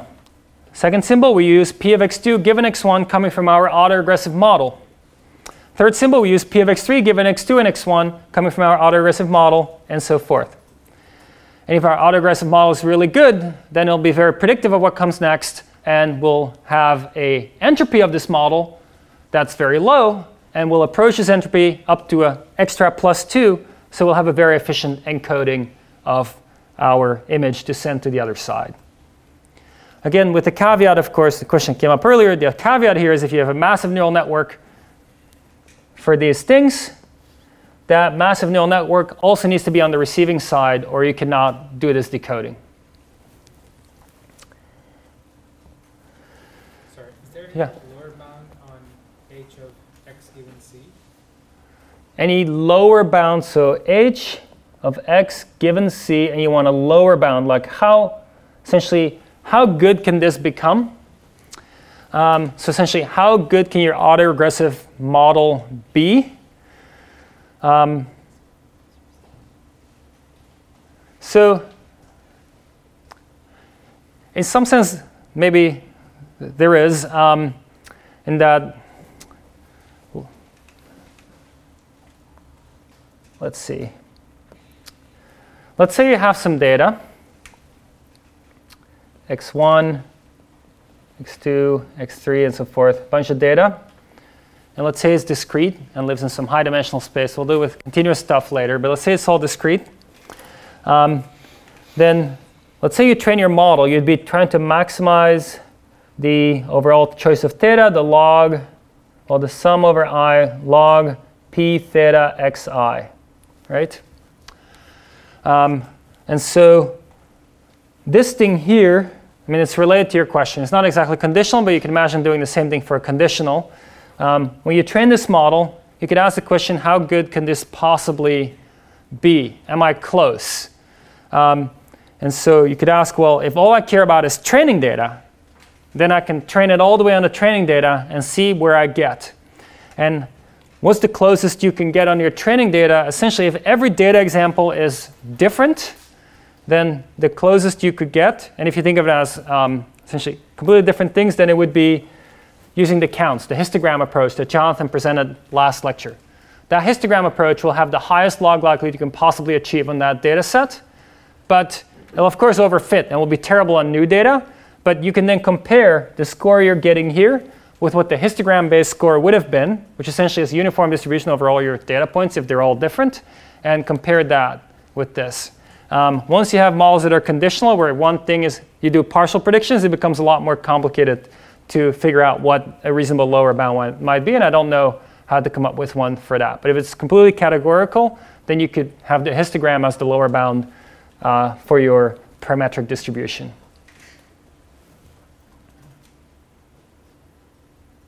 Yes? Will the receiver be able to uniquely decode, uniquely get the code out of the interval? Sorry, say it again? Can the receiver uniquely determine the number, like the A, B, A from the interval only? So the question is, how does the decoder decode? And this kind of goes back to this here, and I realize I went a little fast, but essentially the idea here is that if you send 0.00, oops. If you send 0.00, then it encodes the entire interval 0 to 0.25. And so if you're not happy with having sent across entire 0.0, let's go back to the example. So where we had it on numerically. 0.512 to 0.64, we will have to find a binary number, a fractional binary number. This would be 0.1001 something probably, where if you have that binary number and you either end it there or you end it with all ones behind it forever, that interval lies within this 0.512 to 0.614 interval. If it lies within that, then you're good to go. If not, then you need to keep attaching bits till you have something where that number, either in itself or then on the other side with all ones extended, together forms an interval that falls within the interval you're trying to send. But my question is the A, B, A unique from this interval? Say it again? Is the A, B, A like... Oh, you're asking, is AABA the only thing that could land here? Correct. Because the way we constructed this is that when you start with A, you're only left with the first 0.8, and this is discarded. So this already says you have started with A. Then we took this interval and subsplit it in a way where only we're left with the thing that corresponds to the next A, and repeated this process. So we're always narrowing it down to correspond with every symbol we processed so far, and when we're left with an interval, it corresponds to having that specific sequence of symbols that we processed.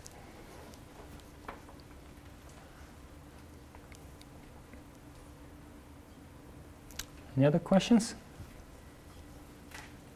That you reference the interval with the number inside the interval, right? Sorry, say it again? You reference the interval with the number inside the interval, right? So the question is, how do we represent the interval? Let's say we want to represent this interval over here. Yeah. We will need to find a binary number that falls within this interval. Yeah. And that is such that, let's say this number falls over here. That is such that if I take that number and extend it with all ones behind it, making it larger, that resulting number also still falls in the interval. And then I'm OK to send it across. If that's not the case, if I extend it with all ones and it falls still here, then I need more significant digits in what I send across. Does Yes? the receiver know about all these intervals? Say it again? Does the receiver know about all the possible intervals? Yes, the receiver will essentially have to follow the same scheme on their side to figure out, and they will need to know the probabilities to be able to know where each of the intervals are. So that's what I meant. We have to send the whole neural network across, because without having that neural network, the receiver will not know these conditional probabilities and will not know how to decode. Now, the hope might be that you send many, many images across. You need to send neural network only once, and then it can be reused for millions and millions of images that they receive on their side. Maybe the network is in your phone. It's hard-coded in a chip in your phone, and it's ready to decode against a scheme that's been predetermined. And so when somebody sends something, they use that same scheme, and you don't have to send a network across. Yes? Is the interval solution still prefix-free? Is the interval solution still prefix-free? Yes, it is. Well, let's put it this way. The assumption is that you clearly stop at some point. So you send, send, send. At some point, it's clear that you're done sending. So there is a notion of being done sending. But as you receive that stream, there is no ambiguities about. So I guess it's not prefix-free, maybe not the right way to phrase it. It's uniquely decodable, but you're only sending one thing in this setup, and you know when you're done sending it. So is there anything wrong with the naive attempt? Anything wrong with the naive attempt? It's a good question. Let me think about that offline, because I know Jonathan has a full hour, and more or less, and I want to make sure to wrap this up in the next minute.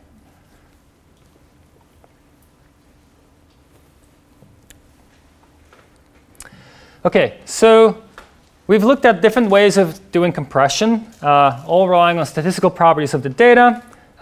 Static models might be okay. Dynamic models could be better if you essentially fit your model as new data comes in. You might be able to fit your model, or new data sets come in, you refit a model. That might do better, because we know the better the distribution, the better you're going to do. You could take this in some sense to the extreme and keep fitting your model as data comes in, rather than having a fixed model that you use, that you train ahead of time and then use for the entire data thing. I want to give you one example of something along those lines, which is something you're, I think, quite familiar with, which is Lempel-Ziff encoding. The details don't really matter too much, but I think the high-level idea is pretty interesting and ties back into things you can apply in learning methods also. High-level idea is that when you try to send the file across, you don't build a code book ahead of time. You just send the first piece, and then for the next piece you see, did I already have something before that looked a lot like it? And if so, I just send a pointer to where that occurred and repeat. And so sometimes you're training a model on the fly that's a pointer-based model to referencing things that you've seen before. How does that work? Here's an example. I want to send this string across. Step 1, I'm here, I'm at A. I have nothing before me, so I'll say, well, look at position 0 before me, it doesn't really matter. I have 0 matches before me, and the thing in addition to the matches before me that I'm going to send is A. Then we're on to the next line. We're here now. It says, hey, I'm going to look at what I've seen in the past. In position 1 before me, I saw what I'm seeing now, A. It's a length of 1 that I should take from there, because this is all I have here, it turns out.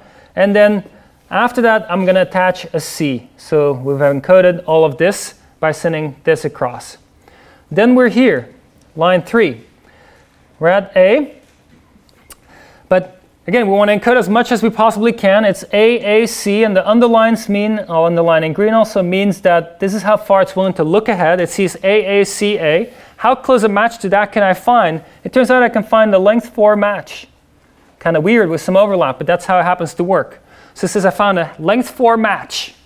Where did I find it? 3 symbols back. I have to go 3 back. I'm right now over here. I have to go 3 back to find the start of that match. That's this 3. Then the match is 4 long. And after I've done that match, generated that entire match, the next thing is a B, which is this thing over here. You might say it's a little funny that there's overlap, but it turns out that because the order in which you send things, you can decode this just fine. Next one, line 4, we're here now looking at C. It's C followed by A, by B, by A. Can we find a match for C followed by A, by B, by A? Let's see. Well, actually 3 positions back, starting here, we can find a match that's length 3. So 3 positions back, a match of length 3. And then after this match of length 3, what comes is an A, which is this A over here, and so forth. So it's a very different way of encoding things. It's non-parametric, doesn't have a probability distribution, but it's a way to be extremely adaptive to the data that you're receiving. You can imagine parametric adaptations of this, where you learn a probability distribution on the fly, or you meta-learn distributions and fine-tune them on the fly as your data comes in. Those are all ideas that you could consider playing with and see how well it works to do compression compared to existing schemes. If you like to challenge yourself, and I encourage you to do so, there's actually a compression challenge that is part of a workshop that is associated with CVPR, which is one of the main computer vision conferences. This is the website of the compression challenge. So they have a bunch of data that you can then train models on. They actually have an arithmetic encoder decoder for you.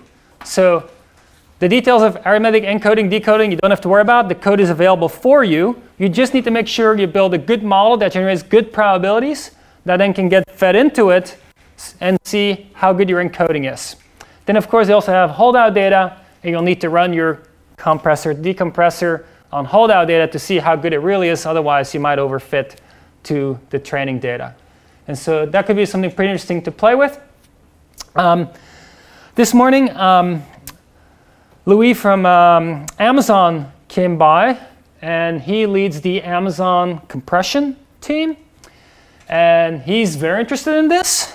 And he said, in addition to the credits that we already have for the class from Amazon for the homework, if somebody is being very serious about this kind of compression challenge, he is happy to see at how seriously you're taking this and then give you more credits to see what you can do if you have more compute available on this kind of challenge. So if you feel like compute constrained and are trying to push this hard, let me know. I can put you in touch and he can give you more credits. He also has a separate data set that he's also curious about. If people are doing well on this, can you do well on that data set? And also has more compute credits if you want to push that hard. Cool. That's it for compression. I think it's time for, do we have food? Aravind? OK. Want to bring it in? Time for a pizza break. Yeah. OK, so this part of the lecture will be still be about likelihood-based models. We're still working with models where you can exactly evaluate log probability of x for some given x. But instead of discrete models, we're going to be working with continuous models now. These are going to be density models. And these are called flows. So these are going to be related to the autoregressive models that you saw, but they're going to be working with continuous data.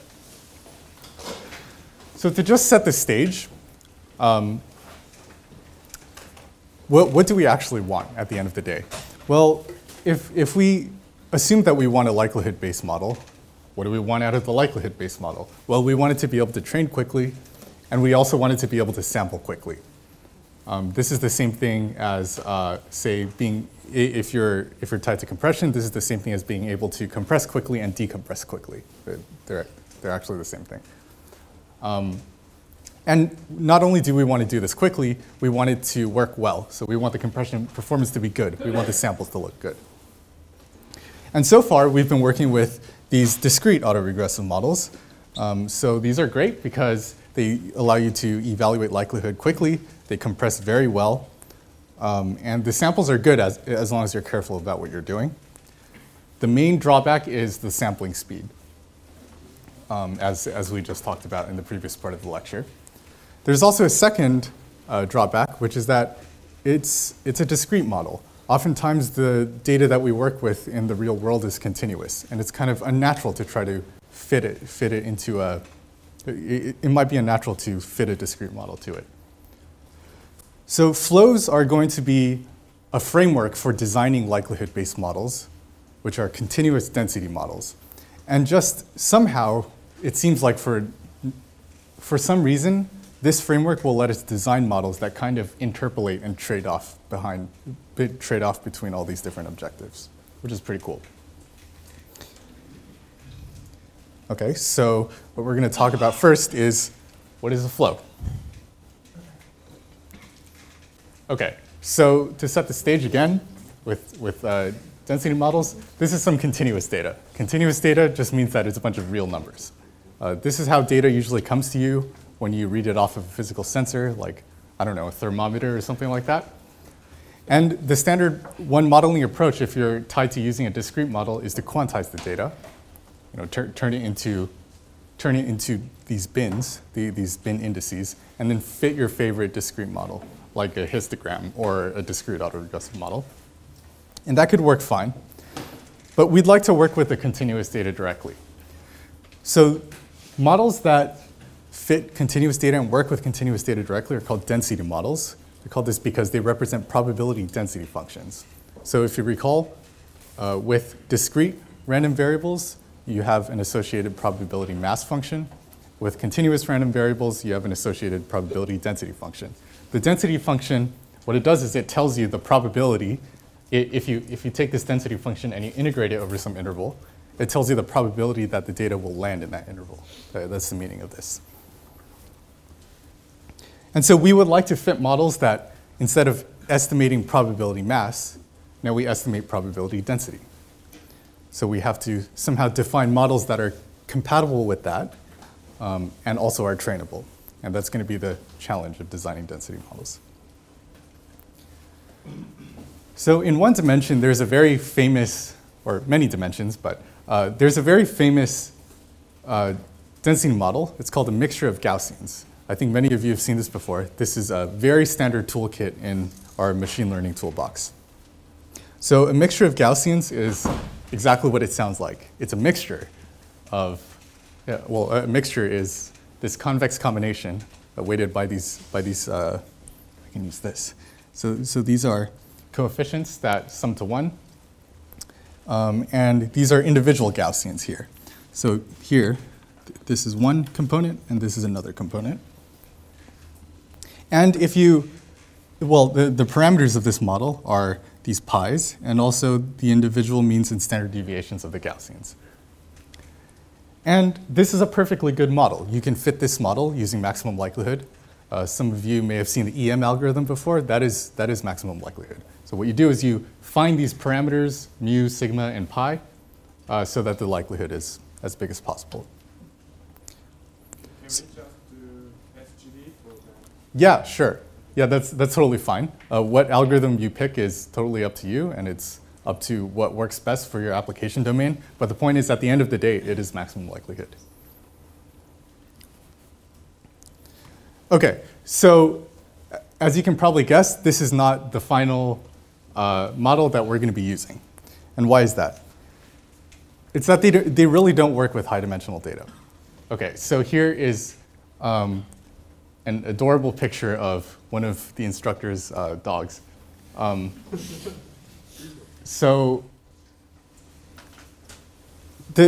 Let's try to think about if this is the data distribution that we're trying to model, this distribution of images of dogs. Is a mixture of Gaussians ever going to be really successful for modeling this kind of distribution? Well, the answer is no. And the way to see this is to imagine what it means to sample from a mixture of Gaussians. So if I go back to the previous slide, what it means to sample from a mixture of Gaussians is to sample a cluster ID, one of the Gaussians, and then sample from that Gaussian. Right? So if we imagine that set up for images, what that means is we're going to sample some mean, which has the same shape as an image. And then what you do is you sample a Gaussian around it. In other words, you add Gaussian noise to the image. This is what happens when you add Gaussian noise to images. Right? It turns something like this into this. So in order for this sampling process to generate a realistic-looking image, well, the cluster center had better already look like an image. And the amount of Gaussian noise you add must be small. That's really the only way a realistic-looking image will come out of a Gaussian mixture model. In other words, for a Gaussian mixture model to generate this image, it must already be stored in the parameters. Right? It just must already be a mean. So that's kind of it's kind of a useless density model for this kind of data. It's basically a histogram. OK, so how can we deal with this? So our goal now in this part of the lecture is to define density models that don't have this shortcoming. We're going to have to somehow throw neural nets in there. So OK, how do we throw a neural net into this whole picture? The way we're going to do this is by shifting perspective a little bit. Instead of thinking about fitting density functions, in other words, instead of thinking about estimating the probability density of the random variable, which is the data, we instead think about fitting the cumulative distribution function. So normally there's actually no point in thinking of it this way, but the reason that we'll think about it this way is that it'll let us generalize into models that work with high dimensional data. So just bear with me for a moment. So this here is called the cumulative distribution function, or CDF. I'll just say CDF. And the CDF is at a point x, let's say here, it's this value.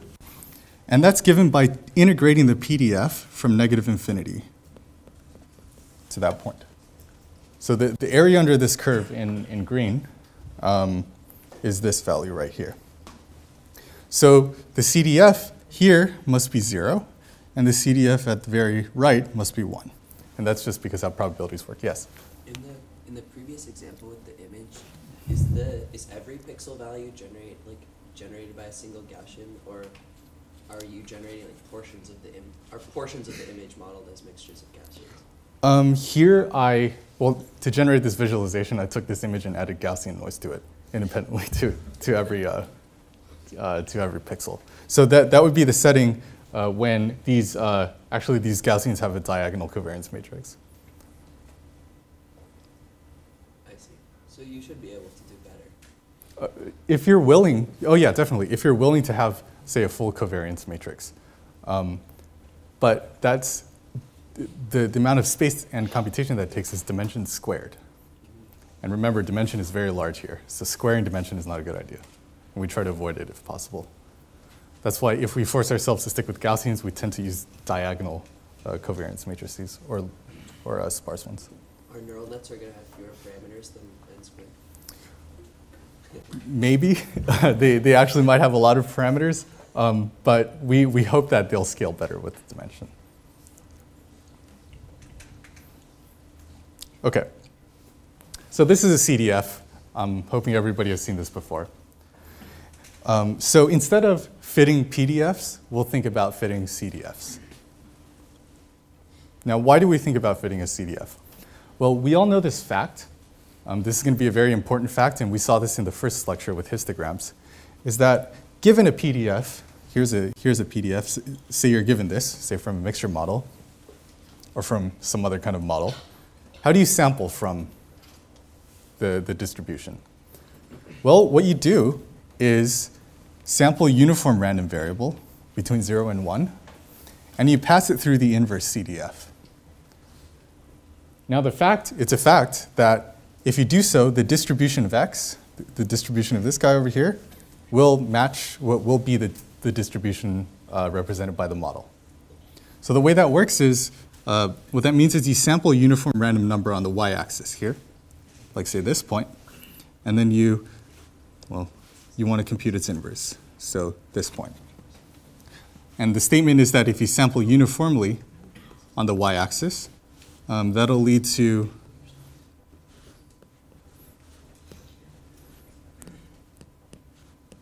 these points down here on the x-axis, which come from the inverse, will be samples from the model.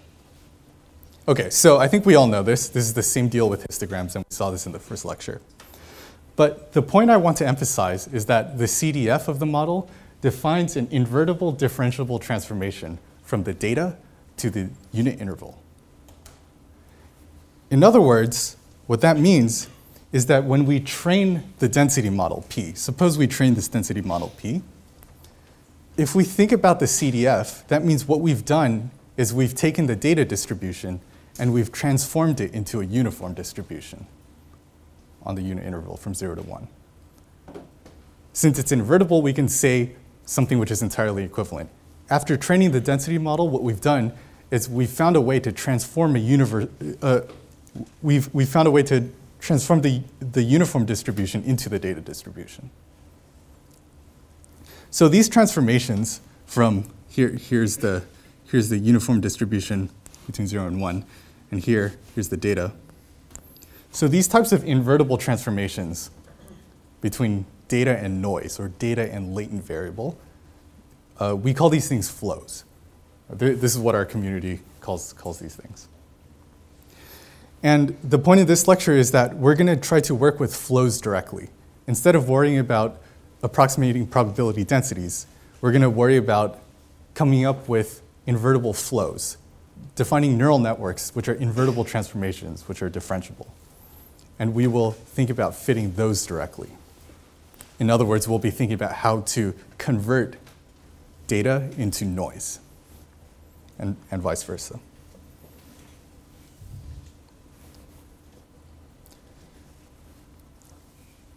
Okay. So just by adopting this perspective, we can already get, yes? Would the support for X and Z be the same as previous? It depends on how the flow is set up. It doesn't necessarily have to be the same. Here we'll see an example where they actually are the same. So just by adopting this way of thinking in terms of flows instead of probability densities, we can already get a slight generalization over what we just got. So before, if we were working with CDFs, this noise must be in this interval 0 to 1. And we're always working with a uniform distribution. But actually, we can work with noise, which is really comes from any distribution. We just want the property that it's sort of easy to sample from and it's easy to evaluate the probability for. But we can work with any distribution. And we can pose this problem, which is to learn a flow, which is a mapping from data. Here's data. And we want to learn how to map it to noise so that the data distribution gets transformed into this simple, what we call a base distribution. So this is the terminology that I'll use here. Does this setup make sense? This is the goal of flows. And one important thing is that after we learn this flow, so after we've learned how to transform the data into this base distribution, if we do that successfully, that means we can generate new samples from the model. All we have to do is sample from the base distribution and pass it through the inverse of the flow. So we'll have to design flows that are invertible and are easy to invert. But if we can do that, then this is how we generate samples from the model. OK, so here's a real example. I actually coded this up, so this is actually real. So here's an example of some data. So here's a data distribution. So P data. And here, this middle plot, this is a flow. So this is a flow from in one dimension. So a flow, again, is an invertible transformation. And we know that invertible transformations in one dimension are monotonic functions, right? So this is a monotonic function. You can see that it just sort of goes up. And at initialization, I haven't specified how I parameterize this flow. But at initialization of this flow, it's pretty much an identity function, right? So you can see that it takes the data distribution, and on the right over here, these are plots of samples of what happens if you take a data point and you pass it through the flow to get a value z. So this is x, and this is z. So since the flow is an identity at the beginning of training, the distribution looks exactly the same after you pass it through the flow. This should make sense. What about after training? I haven't specified how to train this or what the model looks like, but after training, this is what happens. So here I've trained the flow to turn the data into a Gaussian distribution here. And how does that work? Well, the flow is no longer a straight line, so it's not an identity function, but there's some sort of bumps in it. And what the bumps do, well, we can think about what a bump does. So let's see. So we can look at this interval over here. This interval over here contains a lot of data. Right? This is very likely under the data distribution. And we can see that the corresponding interval under the flow, here to here, right? That has a very steep slope. And so what that means is that if it has a very steep slope, it gets assigned a very large area on the y-axis, which means that it's very likely under the base distribution.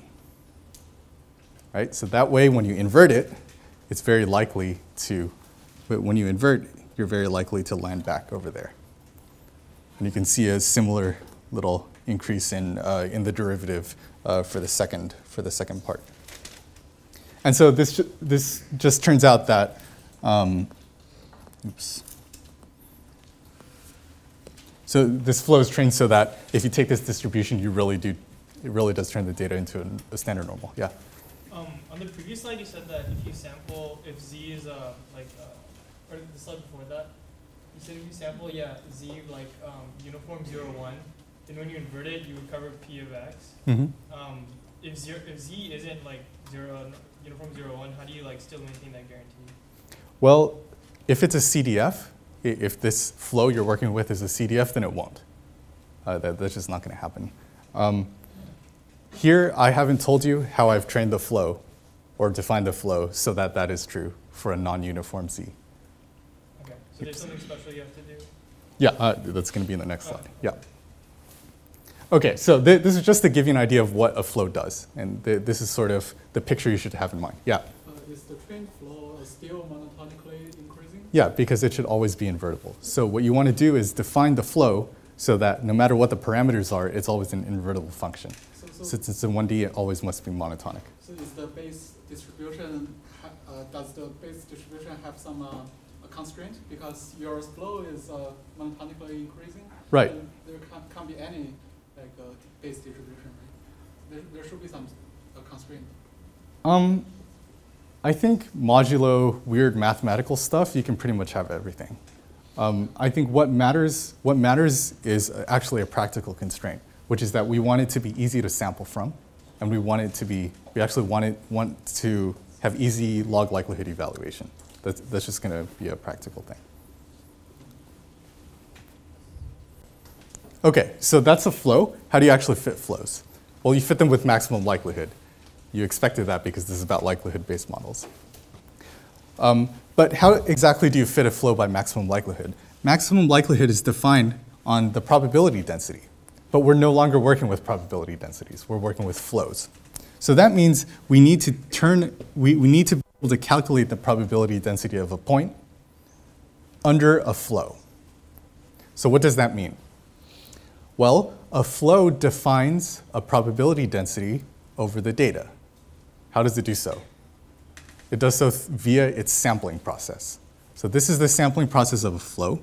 You sample noise from the base distribution, like the standard normal or the uniform distribution, and you pass it through the inverse of the flow. This is the sampling process. And because we have the sampling process, this implies a distribution over X. Okay. Now, what is that distribution over X? So let's just try to think about it. So let's say Z, which is the noise, is uniform between 0 and 1. So that just means uniform between 0 and 1. And let's say the flow is like this.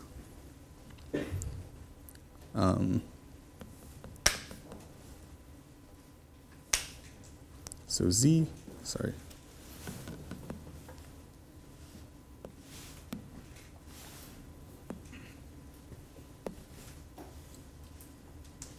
So the flow is defined like this, X equals 2Z.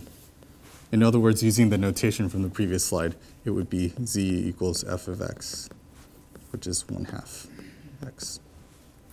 So this is a very simple flow. Apologies for my handwriting. So what does this flow look like? So let's say Z is this line between 0 and 1. And now X, which is the sample, will be on the line between 1 and 2, right? We're just doubling Z. And so 1 will get mapped to 2, 1/2 will get mapped to 1, this will get mapped there, and so on. This is the flow. It's invertible, right? You just divide and multiply. So this is a perfectly valid flow. So now this was the base distribution, so that means P of Z is 1. Now we want to ask ourselves the question, what is P of X? Well, just by looking at this diagram, you see that X is uniform, right? But it's uniform not over 0 and 1, 0 to 1, but 0 to 2, right? So that means P of X is actually 1/2. Okay, So what this tells us is that we have to do a little bit of trickery. It's not enough to take the flow and look up the density, the base density, at the point that it maps to, right? You have to worry about how much the flow stretches space, right? Okay, so the reason you have to worry about how much the flow stretches space is because probability mass must be conserved. So we know that the amount of probability mass over here is 1. That's how much mass you always get. But the probability mass over here must also be 1 because the flow is deterministic and invertible. So that means we have to correct the density to account for stretching by the x-axis. So here's the general formula for how to do so. This is the flow.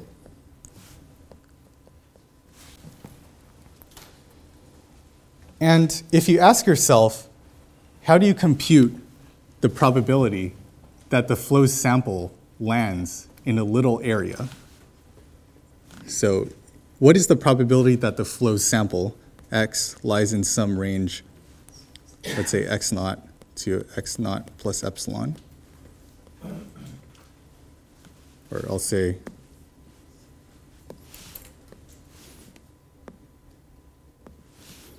plus dx. This doesn't really mean anything, but you know what that means.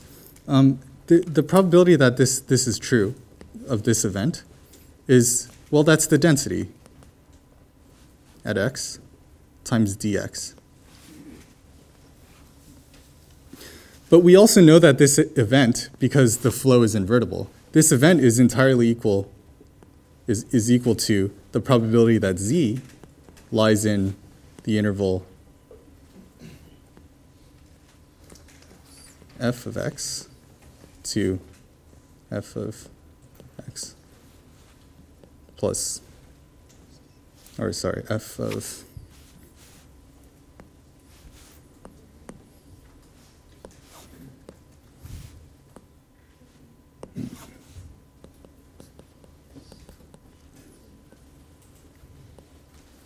okay, where dx is just something really small. So that, because this interval is also infinitesimal, that's also equal to p of z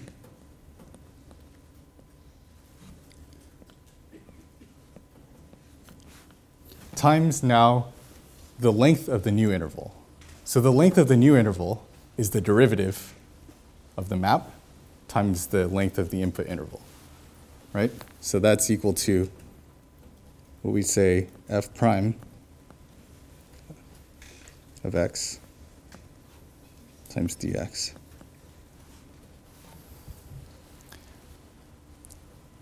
I think most people have seen this kind of logic before, right? And so that's exactly where this formula comes from.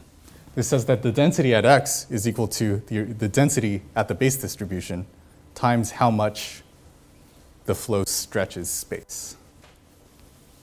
The more the flow stretches space, the more likely that point was to be sampled under the base distribution. So that's why the probability should be larger. Okay, so that's how you fit flows in 1D. That's how that works, assuming that you can actually parameterize them. So how is this related to the whole CDF thing? Well, we know that the CDF is a flow from the data to a uniform distribution. And so why don't we take this formula and write it down for a CDF and just see what happens. So we have something like z is equal to a CDF of x. And this is a parameterized CDF. And well, we have that the probability density at a point is the density at z under the base distribution plus log derivative of the flow, which is the CDF, so the derivative at x. Right, this is the same exact formula, except I just took some logs. Now, the base distribution for CDF flows is uniform. So that means the log is 0. And what's the derivative of a CDF? That's just the PDF, right? So these are all parameterized. OK, so this is kind of reassuring. If we think of a CDF as a flow from data to a uniform distribution, and we apply this formula for maximum likelihood for flows, then we get just maximum likelihood for probability densities. So this is nice. If this did not happen, then we should be worried. OK, so that was a quick introduction to flows in one dimension. The idea is that instead of working with probability density functions, we're going to be working with flows from data to noise. The reason we do so is because it helps us generalize to neural net architectures that work with high-dimensional data. All right, and that's exactly what we're going to talk about now. It's this generalization. OK, so instead of transforming these funny-looking Gaussians into other Gaussians, we want to transform high-dimensional data, like these pictures of dogs, into high-dimensional Gaussians. One thing to note is that because we do this with flows, these flows are invertible and they're going to be differentiable. We must have that this noise distribution, these noise variables have the same dimension as the data. This is just something that we're going to have to work with because of how flows are defined. So this is something to keep in mind. And this is also a restriction that other models will not have. Those are going to be called VAEs. But this is something that we're going to be working with. And also keep in mind that, again, once we have a flow trained, we're going to be able to sample from this distribution here. It's going to be a high-dimensional Gaussian or a high-dimensional uniform distribution. And it's hopefully going to generate good-looking images for us.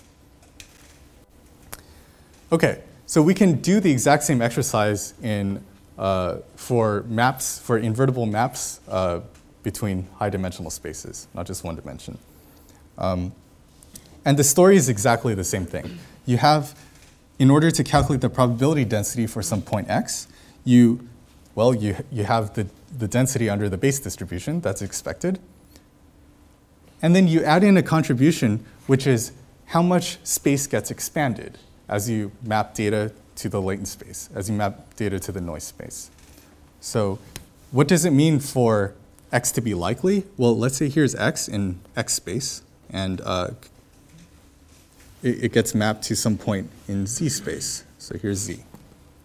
So what it means for x to be likely is, first of all, if this point is likely under the prior, let's just say it is. But also that if you draw a very small ball around x, that this ball gets mapped to a very large ball around z. That's what this formula means. So why does this mean that x is likely? Well, if this ball is large, that means when we sample in z space, right? The sampling process means to sample in z space, so you sample some points like this. If the ball is large, then it's very likely for that sample to land inside this ball, which means that it's very likely for x to be a sample from the model. Right? That's what the meaning of this is. And in order to capture this notion, we need something more than a derivative. We need the Jacobian matrix. So the Jacobian matrix does this. What it does is it tells us if we have a small cube around x, well, locally, if the cube is very small, then the flow will turn it into a parallelogram in z. And the determinant of the Jacobian of the flow tells us the volume change, tells us the volume of this parallelogram. So that's how we capture this idea.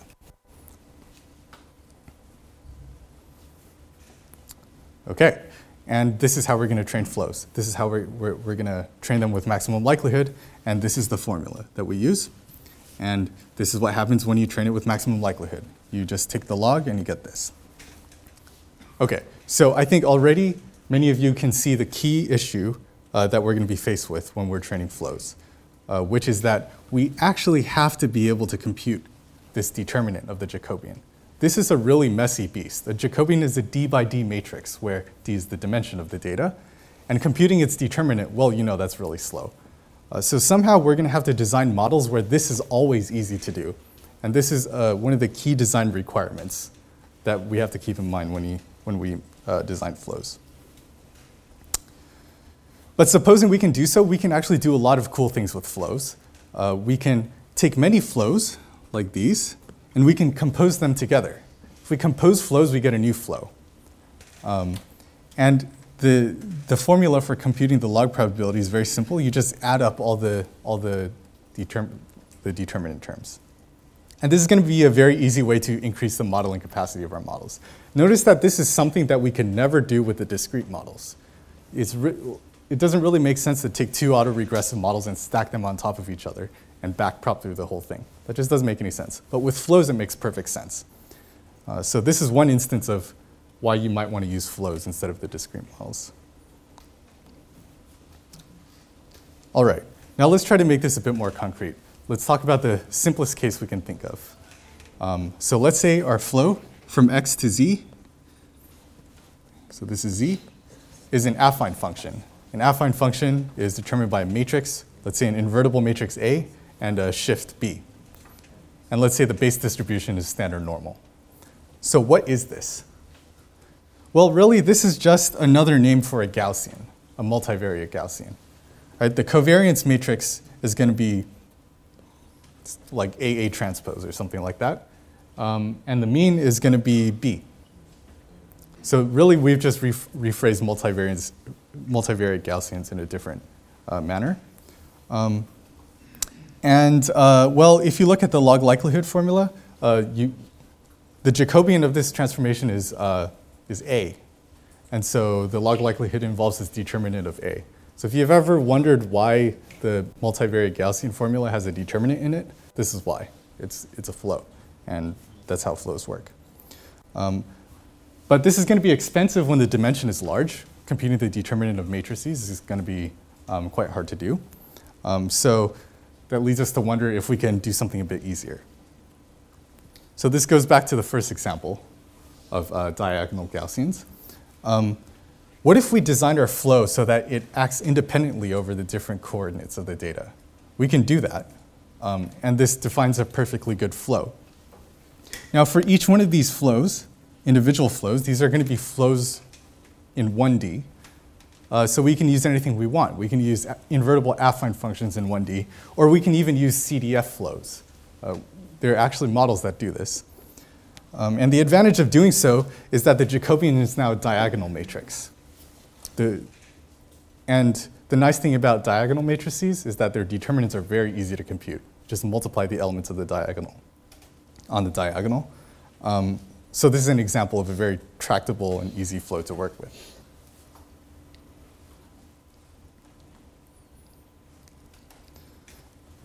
Yes?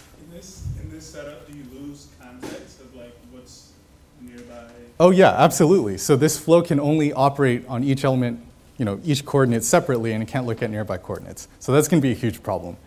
So we're going to have to deal with that somehow, and that's exactly what this slide is about. So now there's a very clever construction called a real MVP. This is, I think, one of the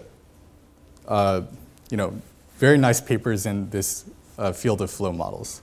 So the idea in a real MVP is to take the variables. So here are the different variables in your high-dimensional data. And what you do is you split them in half. So here's one half, and here's another half. So I'll call this XL and XR to represent the groups. And so what you do in a real MVP is, in order to come up with Z, you just let one half pass through unchanged. It's just an identity function. But the other half gets transformed using a parametrized element-wise transformation, which is parametrized by XL. Okay, so that's what happens here. See, this one half gets passed through unchanged, and now the other half gets passed through an element-wise affine transformation, where the parameters of that element-wise affine transformation are determined by the first part. See? Okay, so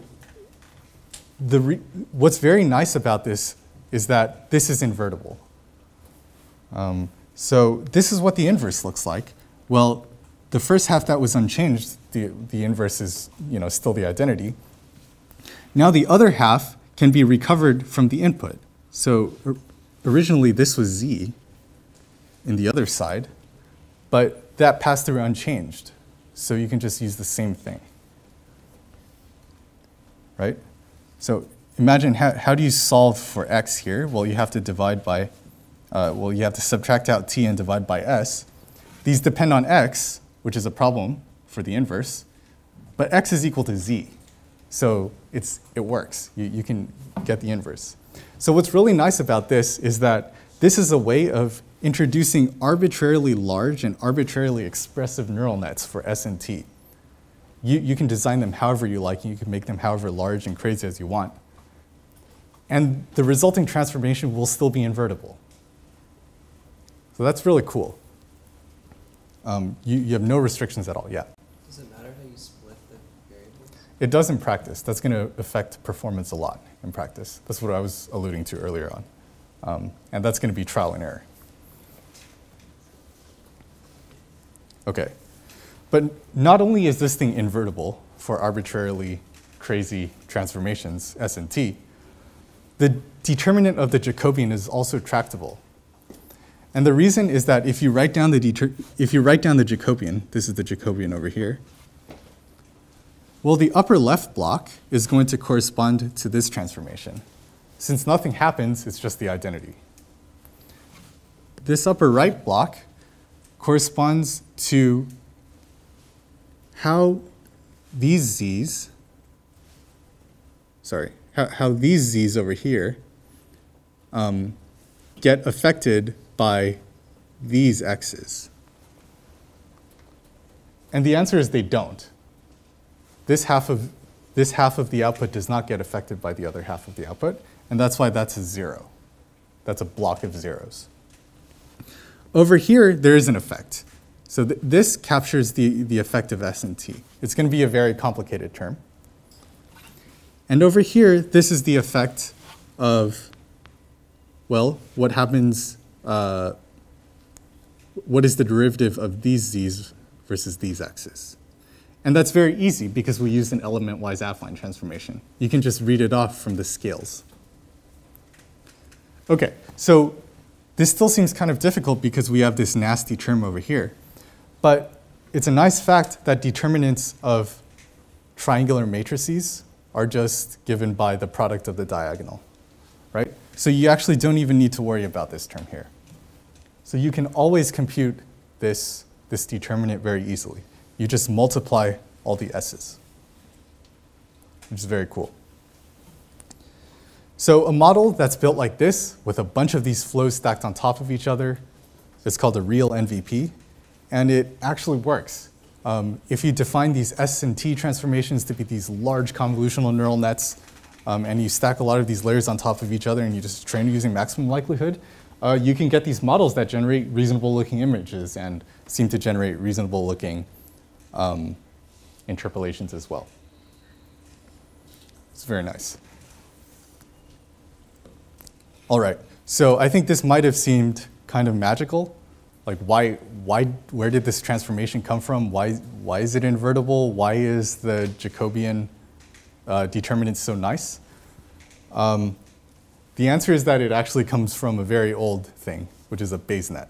So given any Bayes net over variables, you can actually construct a flow. And that flow will automatically have a triangular Jacobian so that you can evaluate its determinant easily. But I think we're out of time, so we will talk about that next time.